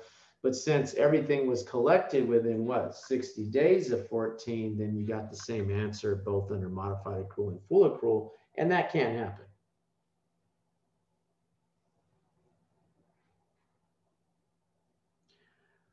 Okay, good. Number 10. You guys all right, or you want a break? Keep going? Keep going. Can do it. Okay. During 2014, the city issued 300 in fines for failure to keep real property in acceptable condition. During the period, the city spent 200 to mow and clean up the unoccupied properties for which the fines were assessed. The city estimates that 30 of the fines issued in 2014 will be uncollectible. Okay. And we're heading towards government fund financial statements. During 2014, the city collected 230 related to 2014 fines and 20 related to 2013 fines. What revenue should we take for these fines? Now, these are fines. When does the government recognize a fine? Criteria. It's got a legal right. Has a legally enforceable claim. Is that correct? That is the correct term, yeah. Okay, so when you look at this, do you see anything here that indicates that this government has a legally enforceable claim? They performed a service. That's their problem. Okay. Then in that case, no. Really? Well, if they issue it, don't they have the claim to it? Do you, huh? If they issue the $300 in fines, isn't that their claim to it? I was on an assignment looking at U.S. Forest Service. And what the Forest Service was doing, so what happens is, let's say you're a farmer and you want to clear a field. What farmers will do a lot of times, they'll do what they call a controlled burn, and they burn away whatever shrubbery or whatever that they don't want. And every now and then those fires get a little bit crazy and they burn good forest land. Is the Forest Service happy when that happens? No. Why do they get so mad? Because they have to use the money to do it. Well, yeah, they had to put the fire out. You know, that's true. But they're also mad because now they can't sell that timber. Oh. They have lumber there that they will control how it's cut. You know, they don't tell somebody, they don't tell Paul Bunyan, hey, go to town, dude, you know, have fun.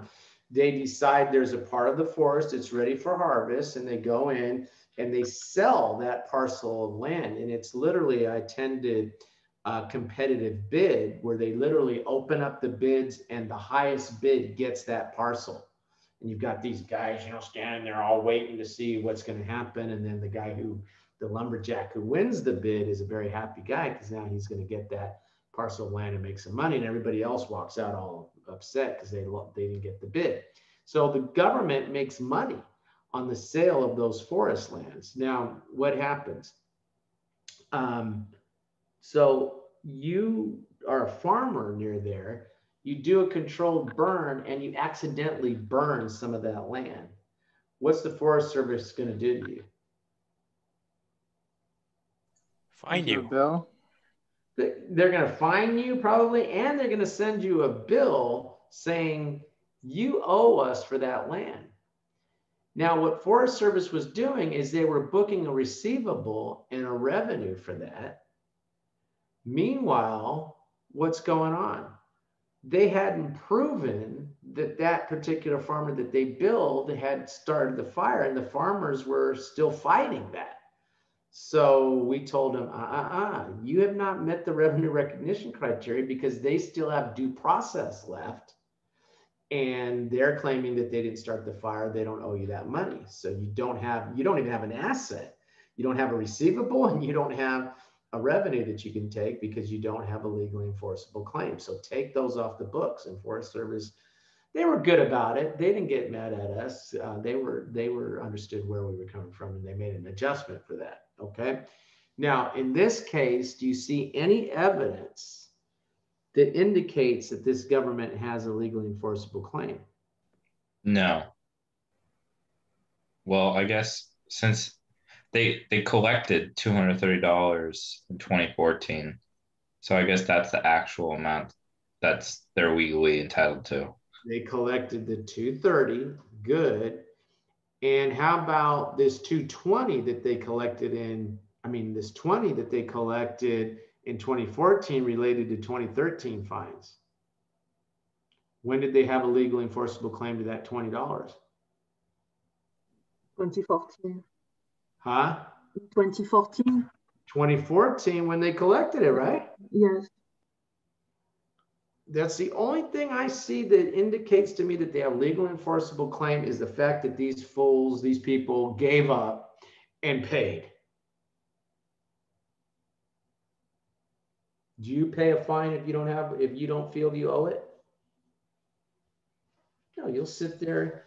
Now look, if they say, hey, if we prove you wrong, you're going to get the death penalty, then you might say, okay, well here, but for the most part, you just go ahead and you let your due process go through, don't you? Yep. Okay. Okay, good. Number 11. Before we move on. Yeah. Does it matter which month they collected the $20 related to 2013 fines? Well, they tell us during 2014, and it does not matter here because, again, the criteria that we're looking for is the government takes it when they have a legally enforceable claim. Okay, because it's non-exchange, there's no time component. This is the time component. The time component is that they have the legally enforceable claim. We're still not even dealing with eligibility here. the time requirement is when the government has a legally enforceable claim. And so if it said the government had a legally enforceable claim to these these $20 related to 2013 fines, and they had a legally enforceable claim in 2013, then it would matter when in 2014 they collected it, and we'd start applying the 60 days. But they didn't tell us that. The only evidence that we have that they have a legally enforceable claim is the payment, right? Correct. Okay, so that legally enforceable claim is a time component, not an eligibility component. Correct.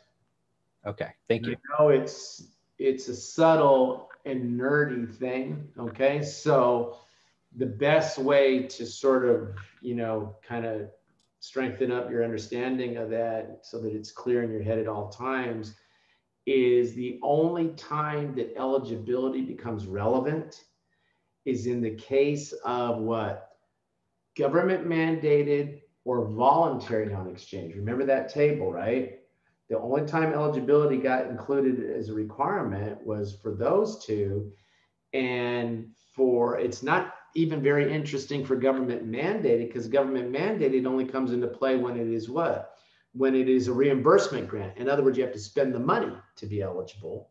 So that's easy. Just look to see if they spent the money or not for eligibility. And the only time it becomes interesting is in the voluntary non-exchange, because now the government has to tell you, congratulations. The higher level of government has to say, congratulations, we're giving you this money because we like your project, right? Now you're eligible. And if they tell you, well, you can't start, here's the money, but you can't start using it till next year, you have met eligibility, but not time. You are what? Deferred inflow. Okay, thank you. Mm-hmm. And we use deferred inflow for our imposed and our derived non-exchange, because we may start to get to an asset resource inflow before the period that we're actually able to use the money in the case of the, particularly that's the case in the case of the, even at the government-wide level, in the case of the property taxes. In the case of sales taxes, derived, really deferred inflow doesn't start coming into play so much until we're in a situation where we're doing what? We're collecting money outside of the 60 days. Then at the fund level, a deferred inflow starts to become relevant. Okay. So let's look at this one. I think this will help with the eligibility consideration a little bit more. So a city receives notice of $150,000 grant from the state to purchase vans to support physically challenged individuals. Although the city did not receive any of the grant funds during the current year, they went ahead and they purchased a bus. And sometimes students say, well, if it's a bus, then they didn't follow the requirements because it's supposed to be a van. No. They purchased a bus for $65,000 and they purchased a van for $60,000. How much revenue should we recognize on the government-wide statements in the current year? So a city receives notice of $150,000 grant. Okay, so they got that notice that they received the grant. So what should they do? Well, since it's the government-wide financial statements, it's full accrual. So wouldn't you just book that whole thing as revenue? Good. Debit grant receivable, right? They haven't gotten any of the money yet, but they told them they received notice that they got the grant. Congratulations, right? It's revenue. Didn't say that they can't spend the money this year. Nothing, right? In fact, they don't even have the money yet, but so what? They have what? They have met the eligibility in time, right?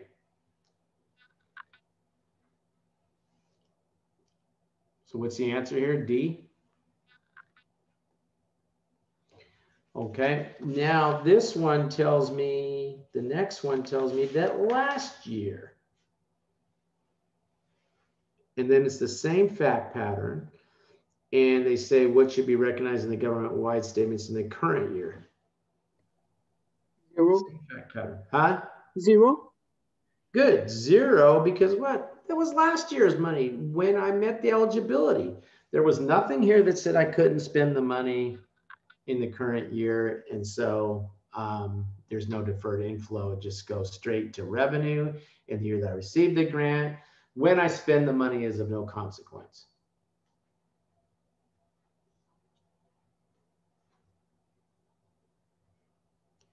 Okay, how about this one?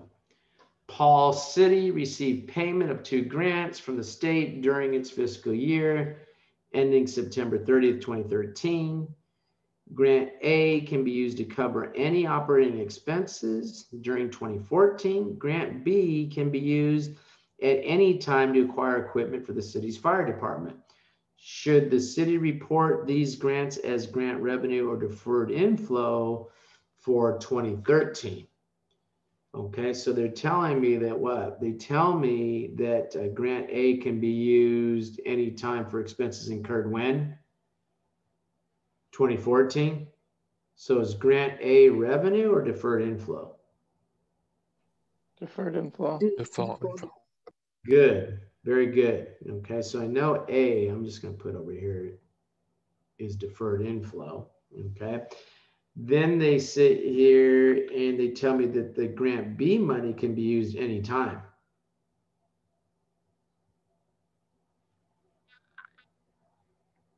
What do you want to do with B money? Via revenue, because time and eligibility are met. Good. It's revenue because, well, I got the grant already and there was no time requirement on it, so I don't have to worry about time. So I've got what, choice B here?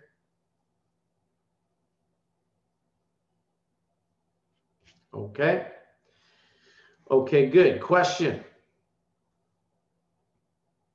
Number 14, reimbursement type grant revenues are recognized in the accounting period in which reimbursement grant. When have I met eligibility? Expenditure. Expenditure are recorded on grant related. Good. Number 15, unrestricted grant revenues with a time requirement should be recognized as what? Receivable. Right, when the cash is received. C. So in the period the grant is required to be used. In the period in which the grant is required to be used. When the award is announced, it has a time requirement, so I have to make sure I'm in the period when I can use that, right? When cash is received is of no consequence at all. I mean, I could debit cash and credit deferred inflow if I can't start using that money until that next year, right? Just like when people sent in money ahead of time, right? They give me the grant, I debit grant. They send me the cash, I debit cash. I credit deferred inflow if it's 20, well, I don't know why I'm going back to these old years. If it's 2020, and then when use may begin, I do what? I debit the deferred inflow and I credit the cash at that time. I mean, not credit the cash, I credit the revenue at that time because now I'm in 2021 and I can start to use that money, right? So when the cash comes in, doesn't matter. If I'm not in the year yet when I can use it, I'm not recognizing that as revenue. Okay. D, when expenditures are recognized, no, that's irrelevant. Okay. Okay, good. Let's take a look at this one. And I didn't bother to erase that journal entry. So let's just take a look at this. Number 16, the general fund levies property taxes in the amount of $1 million for calendar year 2014. It expects to collect $950 during the year, $30,000 in the first 60 days of the next year, and $15,000 during the rest of the next year. It does not expect to collect the remaining $5,000.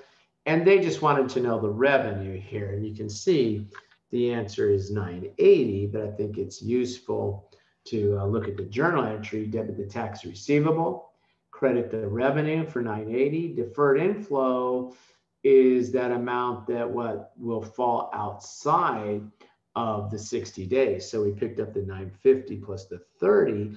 Amounts outside the 60 days are going to be what?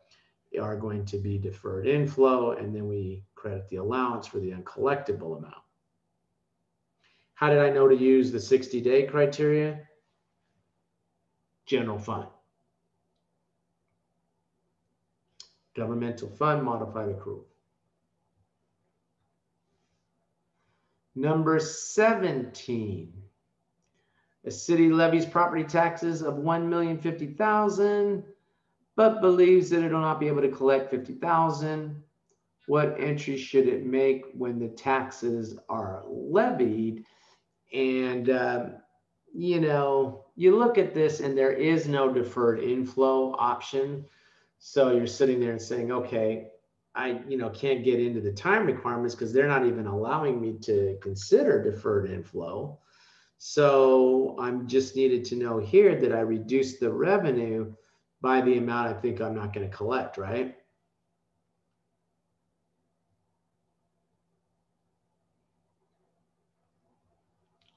Question?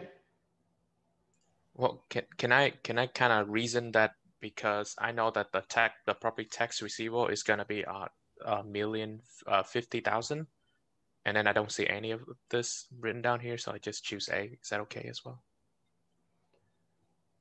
Well, yeah, okay. But yeah, I would say that this is the correct answer because this is the correct answer. Okay. Okay, I mean, you know, you are asking me about a journal entry.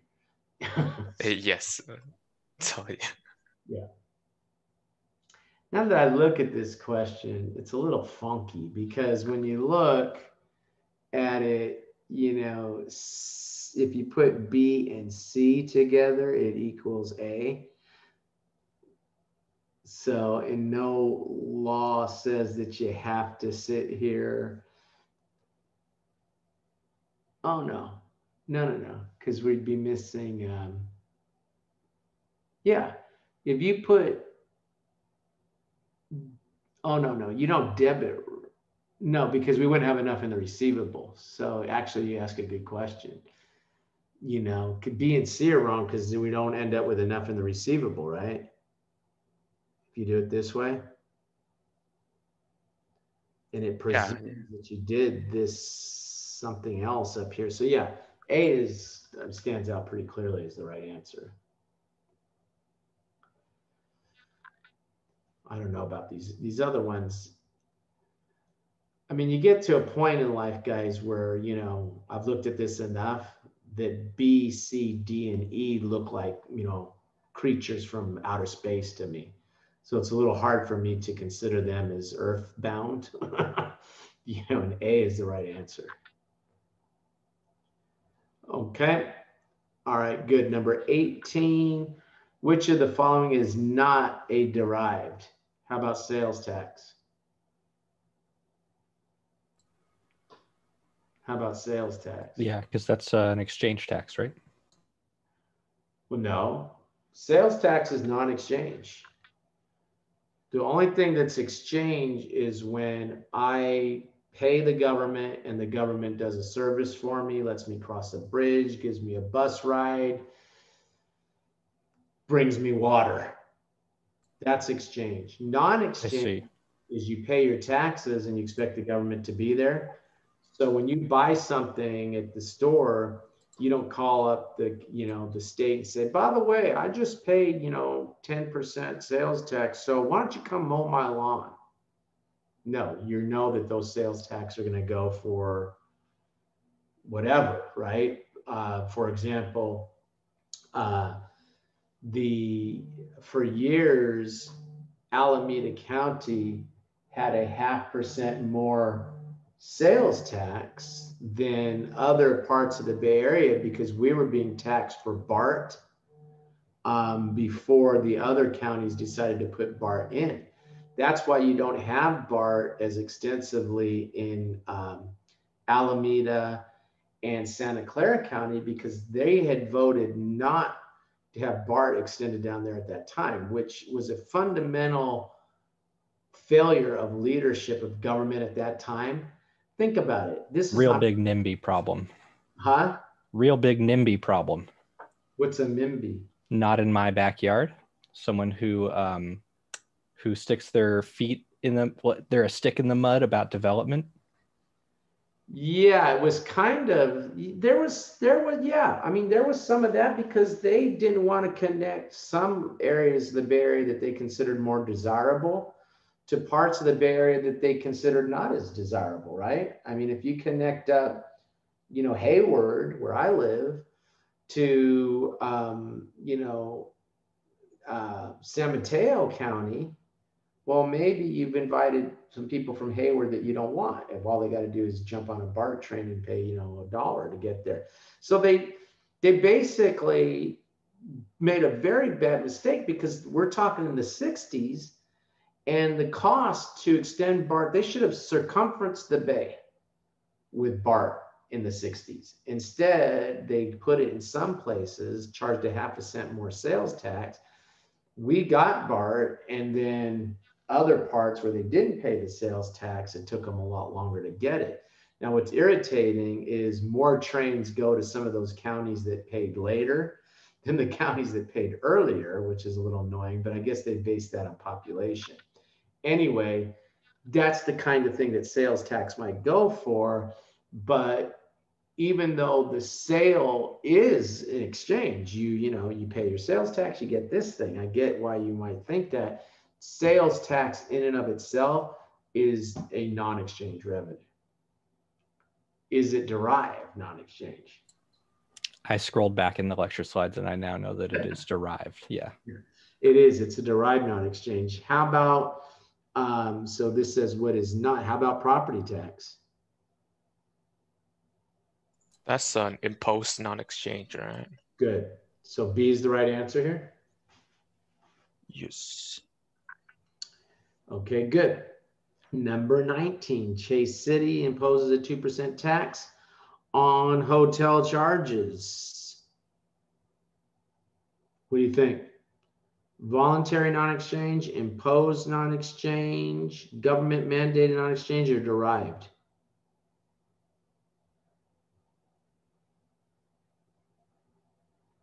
Is it going to be B? Well, I know it's tricky because they said imposes, but derived derives its value from the underlying transaction, which is the what? Staying at the hotel. Huh? Right? Derived is derived by the underlying transaction. The underlying transaction here is staying in a hotel. So that's considered something like sales tax too, right, Professor? Yeah. Yeah. The cool. Sales tax is derived because what? Because the underlying transaction is the sale, isn't it? Income taxes, C on 18, is derived because the underlying transaction is you earning money, right? Yeah, that's right. Yeah. Property tax, they just tell you, send me this much. How much is your house worth? $1 million? Good. Give me 1%. What happens if you don't give it to them? They take away your house. Well, they'll go through a process, but it could lead to that eventually. But they'll definitely put a lien. Go ahead. Try to sell a house that's got a tax lien on it. Try it sometime. Try to buy a house that's got a tax lien on it. Governments get that money. I know that this is wrong because I've scrolled up. But why is property tax not a derived tax? It's derived from the city's assessment of the value of your property, right? There's no underlying transaction. So derived has to come from a transaction? Yes. Okay, thank you. There has to be an underlying transaction. Property tax. There's no transaction if you're just holding a house. Yeah, well, that's not a transaction. Holding a house is not a transaction. Correct. Yeah. when you start to get to my age, you start thinking about, okay, I'm going to pay off this property so I don't have to pay so much a month anymore. And then all of a sudden an evil monster pops out of the ground and says, yeah, but what about the property taxes? You still got to pay the property taxes. And sometimes those property taxes could be significant if the house, you know, and in the Bay Area, if the house is worth a couple $1 million, that can start to build up. Even at 1.5%, that can start to be, you know, that's not nothing a month that you have to pay. So property taxes keep going no matter what. You're going to pay those property taxes till you die. And when you die, somebody else will pay that property tax on that property. Okay, good. Number 20. Let's look at this one. The following information pertains to property taxes levied by Oak City for calendar year 2014, blah, blah, blah. What should Oak report in its fund financial statements? What type of accounting are we using? Modified accrual. Modified accrual, okay, and it relates to 2014. So if it's collected in 2014, should we use it? Yes. Okay. First 60 days? Yes. Of 15? The rest expected during the balance of 2015? No. Estimated to be uncollectible? No. Total levy is irrelevant. So the answer here is 600,000? Yes. Yes. Okay. All right. Good work, guys. Questions on any of this?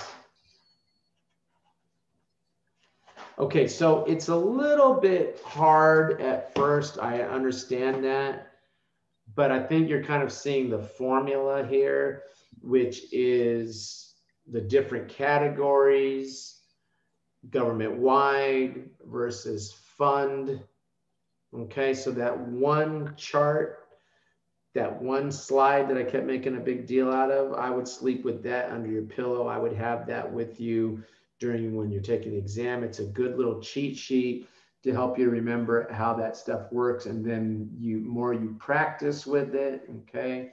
You're pretty good at it now. I think you keep practicing with that, you're gonna be champs in being able to answer these kind of questions. This is about as hard as it gets in this class, by the way. Okay. Question? Oh, I was about to ask for practice, just practice these exam quiz that you gave us. Is there any other, you know, like process like journal entry that we can practice from, Professor?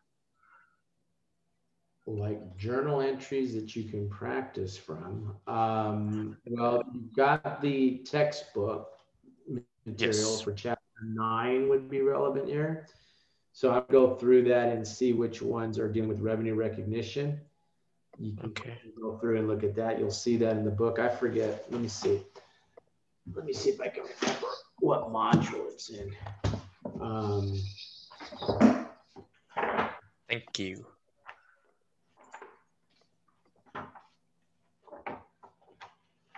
So what I would say right now,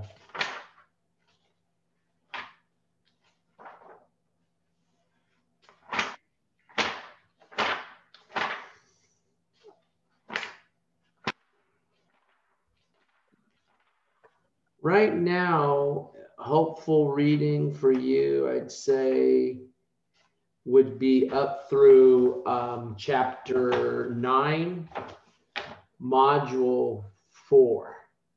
Module 4, okay. Up to module 4, yeah. Right. I would say right now, okay. And then when you register for the access to the software, right. I would say that you know, the modules match what I just told you. So you should have a whole raft of questions. Now I'm saying that although we're not done with 4B yet, but once we're done with 4B, that kind of matches nicely up to module 4 of chapter 9 and the associated homework. All right, understood. Thank you, Professor. Yeah. Okay. Okay, good. Let's take a 10-minute break, guys. Okay, we'll come back at 10 to 4, and let's see if we can't put at least a dent in the second part of chapter 4. Okay? All right. All right, guys. See you in a few minutes. I'm going to hit pause. Somebody remind me to hit record again when we get back. Zoom recording. Okay, there we go. And let's go ahead and jump into now chapter 4, part B, part 2, whatever. What I've done, before we get started, guys, any questions? Sorry. Okay, and 1 second, I just want to get that sun out of my face because it's going to start to bug me.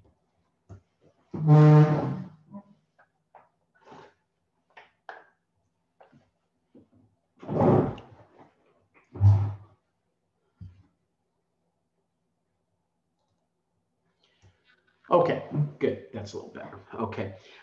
So now what we're going to do with chapter 4B, part 2 of chapter 4, is now start to turn our attention to the actual spending of the money. So we've talked about the revenue recognition, the collection of the cash and whatnot. Now the government is going to spend those revenues that we looked at, the recognition criteria in the first part A of chapter 4.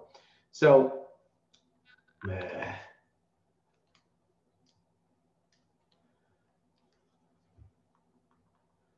okay, 1 second, guys. So annoying. Get out of this.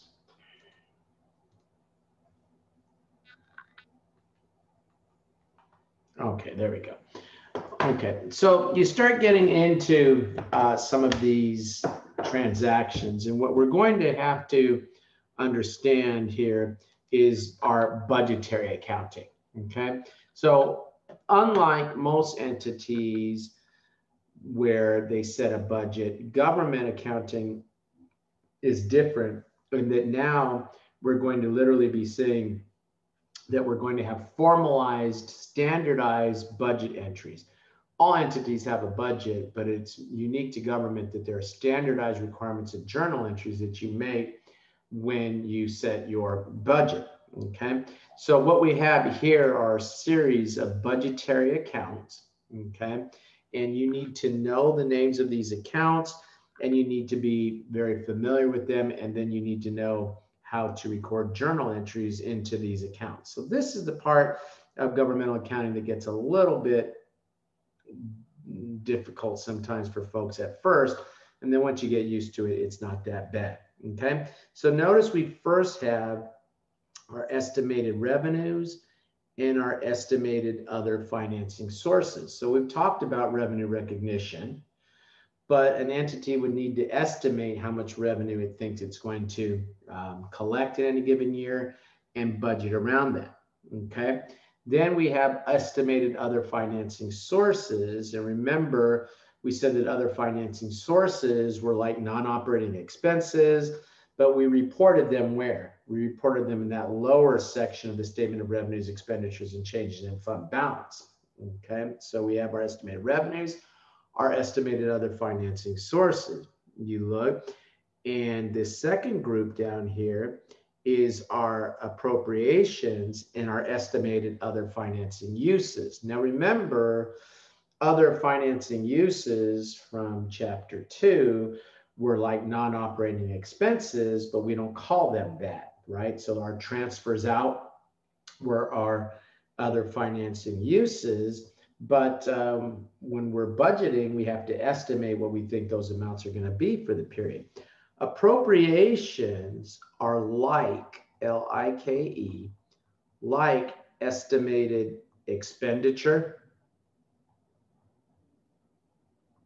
Okay, that says like estimated expenditure, but we don't call it an estimated expenditure. We call it appropriation.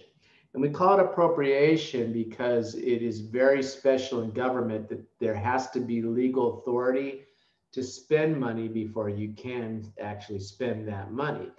And so that's why, although we're not studying federal government accounting in here, but that's why you see President Biden going back and forth with the Republicans and whatnot, because they can't spend the money until a law is passed that say they can spend that money. That law is called an appropriation law. So once we have an appropriation law, we know how much money we can spend. So notice we did what? We put our revenues together and our other financing sources together. Those are the resource inflows. We put our other financing uses and our expenditures together, but we call them appropriations. We put those together. That's our asset outflows, right? Okay. And then we have this account, which is budgetary control. Okay. That's sort of a catch-all account for a lot of these entries. And then we're going to be dealing with encumbrance accounts and budgetary control. So our encumbrance account, man, I don't understand why. It seems to me Microsoft could do a better job with PowerPoint than they do. I don't know why now I don't have my pen showing up. Something, it can't be this hard.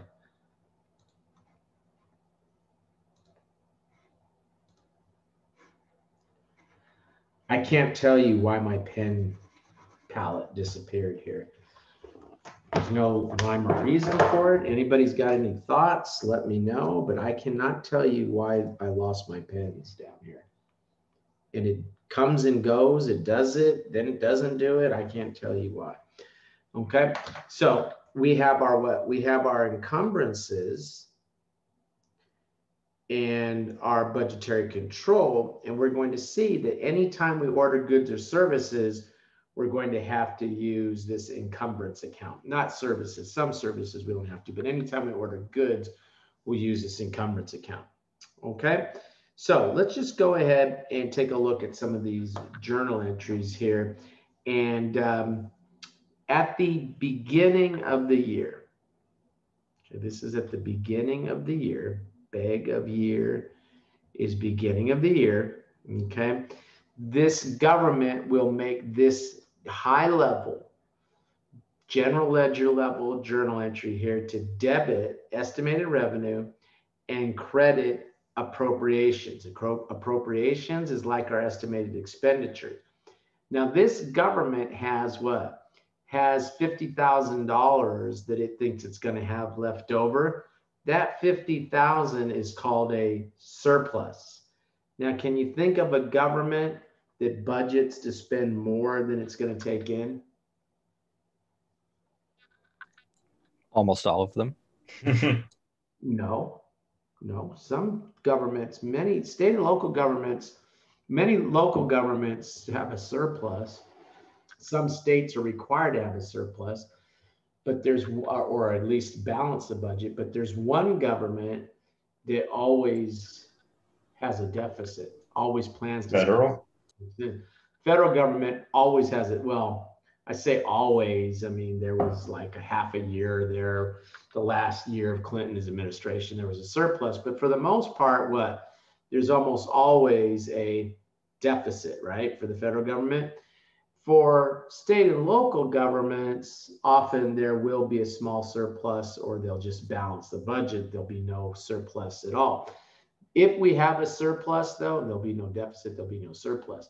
If we have a surplus, we will credit budgetary control.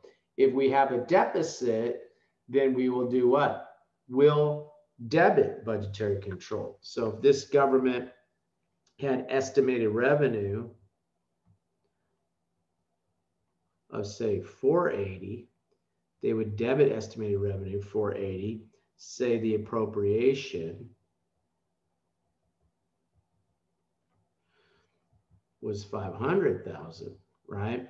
And then we would have to, what, do we need a debit or a credit to make this journal entry balance? That's the easiest question I'm going to ask you all day. We would debit what?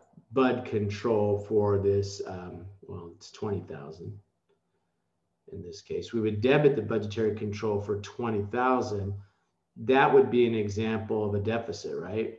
Because this government is planning to spend more than it takes in. So deficit spending is not an accident. Sometimes I think people think, oh, geez, you know, something went wrong and now they have deficit spending. It is a planned legal authority. That's why it gets ridiculous when the federal government starts coming up against the debt ceiling, which in the last few years under Trump, they stopped doing this because this is a game that a Republican legislature plays on a Democrat president. But for some reason, that rule doesn't go the other way. That game doesn't go the other way. So it didn't happen a lot under Trump, but you'll probably start to hear it at some point under Biden. They have a debt ceiling. And what the debt ceiling says is they can't go past a certain number for the debt, okay? And the debt is an accumulation of deficits year after year after year. But the silly game that they play is they sit there and they pass a law that creates a deficit in any one year that they know is going to take them over the debt ceiling. And then when they start to get up to the debt ceiling, they know they were going to go over it because they just passed a law that required that they go over it. As they start to get up to the debt ceiling, then they start having this argument about how they can't raise the debt ceiling. And it becomes this whole ridiculous thing. Wait a minute, you voted to pass a budget that required that you would go over the debt ceiling. And then when it's time to go over the debt ceiling, you say you don't want to go over the debt ceiling. And so they play a little bit of a political game with it. So we'll see what happens. I don't know what the debt ceiling is now or when they anticipate going over it. But if you have you have a Democratic president and a Republican Senate, that almost always comes up. For some reason, it doesn't go the other way. So anyway, we could have a deficit or we could have a surplus. This example. I mean, don't they just, sorry to interrupt, don't they just like raise the debt ceiling anyway? It doesn't Congress just raise it? Well, they do after some nonsense because I guess it was probably about 2010, 2011. They were going around saying we're not going to raise the debt ceiling. And, you know, people who later on became QAnon were just saying, well, all you have to do is just default. Just default on the debt. The federal government would just default on the debt. Don't raise the debt ceiling, just default on the debt. And, you know, it was like Invasion of the Body Snatchers. You'd have somebody that at one moment you respected, and at the next moment they turned into somebody that said the federal government could just default on its debt and nothing bad would happen. Who are you? What happened to you? Okay, and so there was some talk of that. Now, eventually they go ahead and raise it, but after they put, you know, someone through political hell. So it was during the Obama administration that the man had to sit there and drag himself through the mud, begging the Congress to do something that they should basically automatically do because the federal government can't default on its debt. When Trump got in, somehow that all went away and they raised the debt ceiling a few times under him. I don't know how high they raised it. I haven't heard any talk of it lately. Hopefully maybe they raised it high enough that we can avoid that nonsense for a while. So who was asking me about the rating of the Moody's rating of the Treasury securities? That came at that time as a result of the fact that the political climate was such that it wasn't sure if the government would raise the debt ceiling or not. And that was the reason that Moody's downgraded the federal government's debt. The thing that was stupid is it had absolutely no impact. You know, they go ahead and they downgrade it. I don't know if it was Moody's or S&P, maybe it was S&P, but it had absolutely no impact. So you still borrow money at a very low interest rate if you're the federal government. Anyway, does that answer the question? They play political football with it, is I think what I'm saying. Gotcha. Yeah. A lot of political football, it sounds like.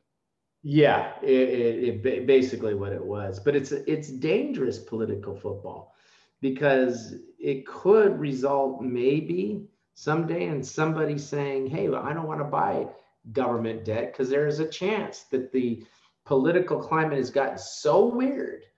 I mean, think about it. You're storming the Capitol. You're running, into cars, into guards at the Capitol.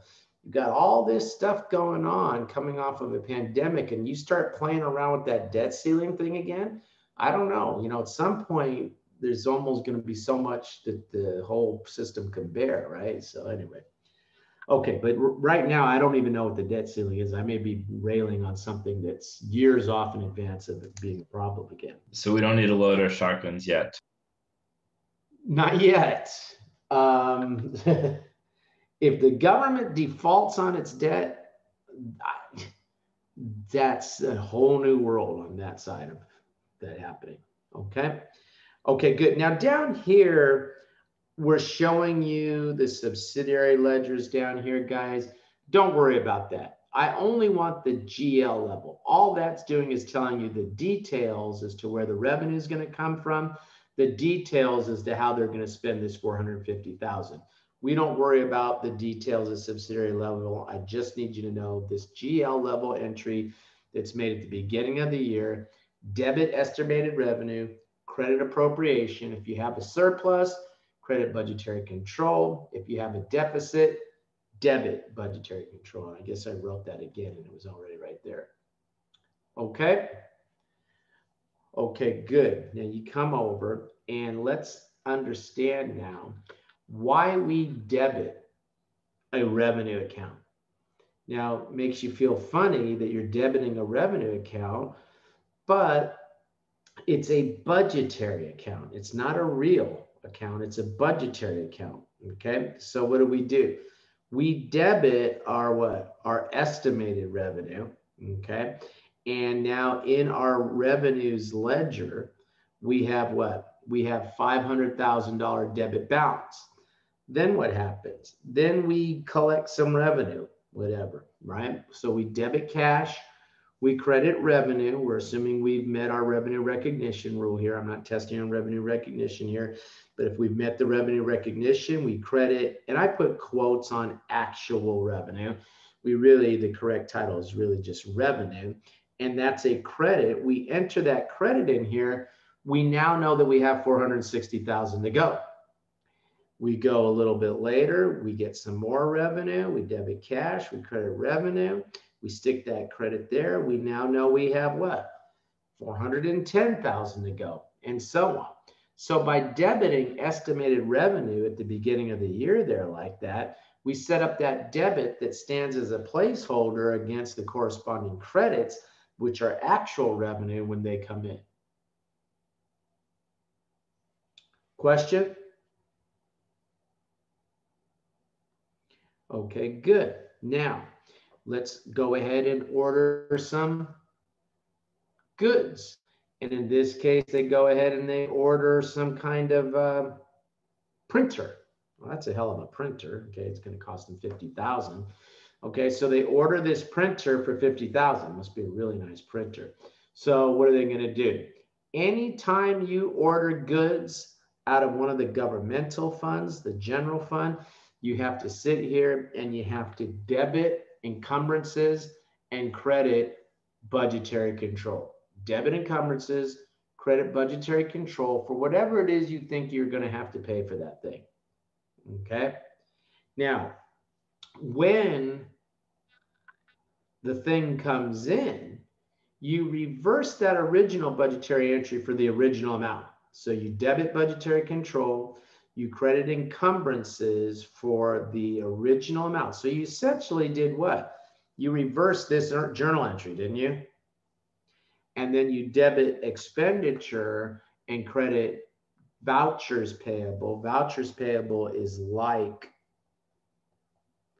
accounts payable, but in government, we call it voucher because we're trying to establish some sort of control over our expenditures. So we may list several expenditures on a voucher, and then I'm going to sit there and read through those, and those are all paid out on that same voucher.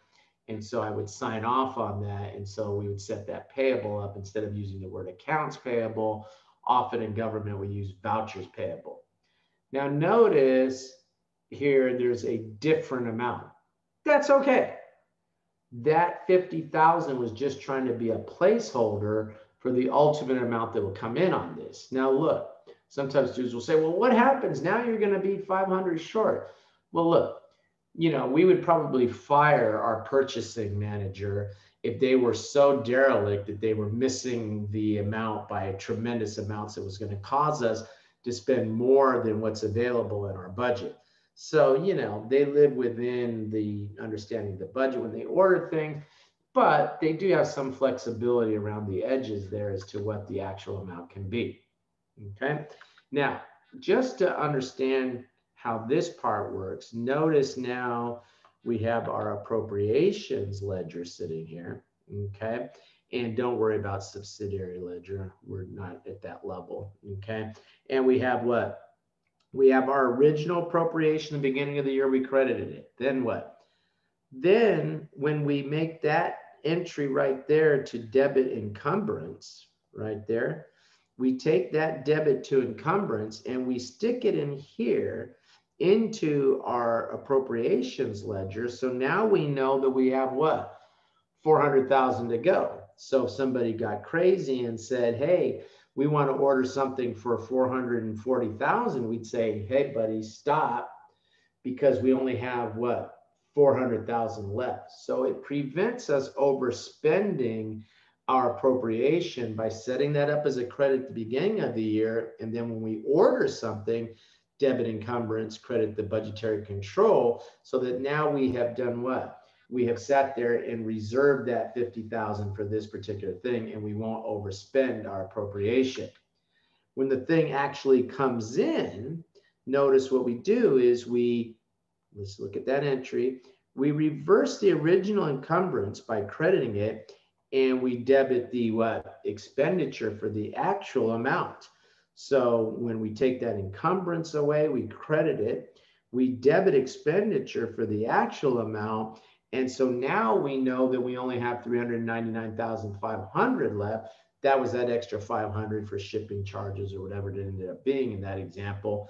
But now we can replace the actual expenditure with that estimated encumbrance. And again, they shouldn't be wildly different between the amount of encumbrance and the amount of expenditure. Okay.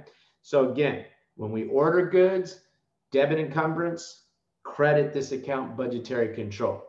Okay, then what happens? Then when the goods come in, reverse the original encumbrance entry for the original amount and set up the expenditure for the actual amount. Question?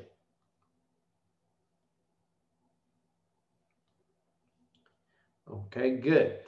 Let's come over them. And they talk about dual track approach here. And again, I only put that in there so I can cross it out, whatever that symbol is, crossing it out.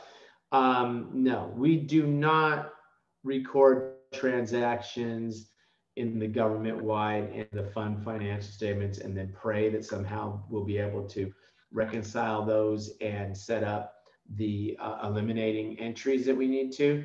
We record everything at the fund level and then we adjust up to the government-wide level. So if we bought something like equipment, like that printer, and we had debited expenditure, credited vouchers payable, when we go to consolidate, we would do what? Debit equipment, credit the expenditure, so that when we pull the consolidated statements, that would properly be shown as a long-term asset at the government-wide level.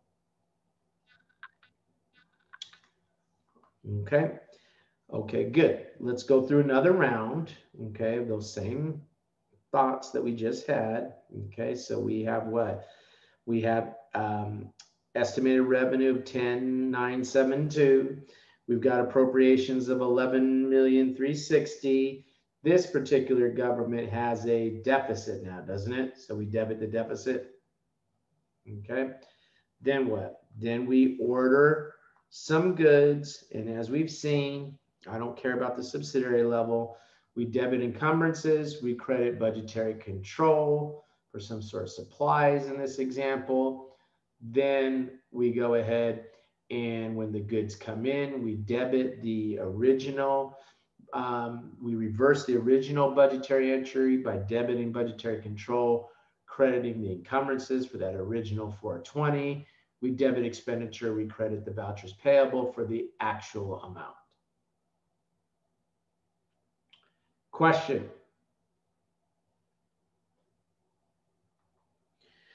Okay, good. At the government-wide level, again, assuming that you would make two different entries and two different general ledgers, which we don't do, the only difference is, one, you do not do your budgetary accounting at the government-wide level. That's done at the fund level. Number two, notice we don't call it expenses. I mean, we don't call them expenditures, we call them expenses.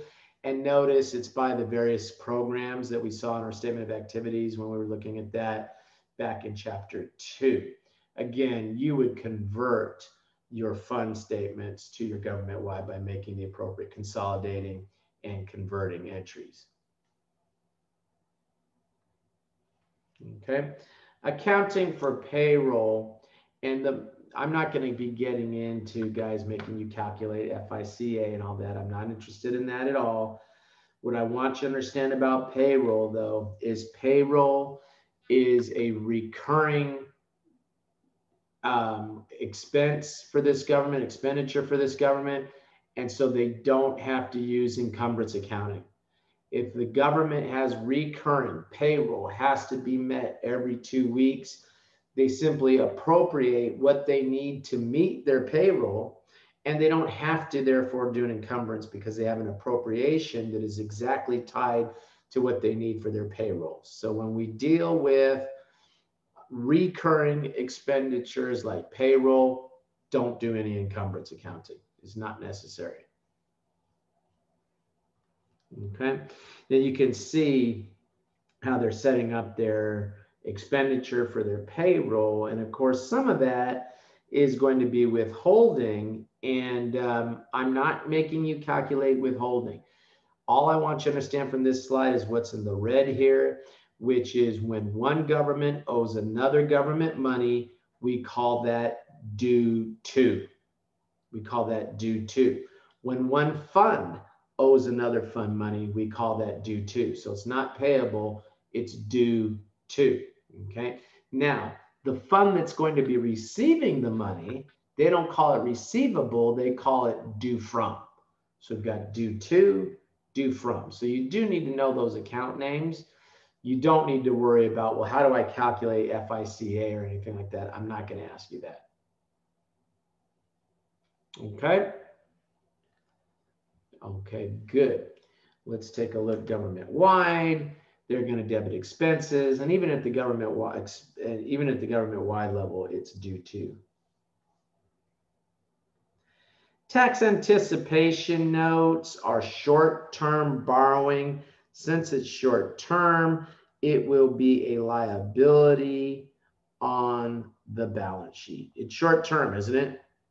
We don't have long-term liabilities, but we would have the short-term liability tax anticipation note, a TAN, on the balance sheet. That's all you need to know there. Okay, I think I want to stop there. So we're going to pick up with this interfund activity next time. We'll finish chapter 4B, and we'll see how we feel. And then we won't see how we feel. We will get into chapter 5, and then we'll see how we feel about chapter 6 next time on Thursday. Okay. Any question? Okay, guys. I'm going to get you out a little bit early. I think that's better than trying to put this up right now because I want us to be fresh when we look at this. Okay. So I will see you on Thursday. Thank you, Professor. Thank you, Professor. We'll see Thank you, Professor. Hey, before we go, yeah. Can I ask again about the final? Yeah. Just for like my own planning purposes, I know, or if I recall correctly, we had talked about like making the final essentially free. We've been talking about adding material to it. I was just wondering, like, are we taking the test and are we evaluated on it? How should we prepare? Well, what did I say? You're preparing for the final. We haven't even taken the midterm yet. What did we say we would do? My recollection. We weren't going to take it, huh? That was my recollection. Or I wasn't sure if we were either taking it and then getting just a full score for having done the process, or if we weren't taking it. I remember it, that we were going to take it and then come back and discuss it for full credit. Yeah, that's what I remember. Oh, okay. Okay, cool. Yeah, I just want to know what I'm in for and so be able to contribute to that discussion too. I just forgot what we said. So we said we're going to take it and then come back and discuss it for full credit. So we spend what, like about an hour or something? Is what we said? Yes. Yes. Okay, that's fine. So that's what we'll do then. Okay. Thank you, Taylor. That's a really good question. Yeah. Okay. Yeah, I had forgotten about that. Professor Lord, are you speaking? I can't hear you. I said I had forgotten about that. Okay, I don't know, guys. I'll see you next time, but we're good with that, okay? Okay. Thank Sounds you. good. Okay. See you guys. All right. Thank you, Professor. We'll talk Bye-bye. about it next time. Okay, bye. Professor, I scheduled my FAR exam finally. Oh, good. When is it? I'm taking it July 3rd.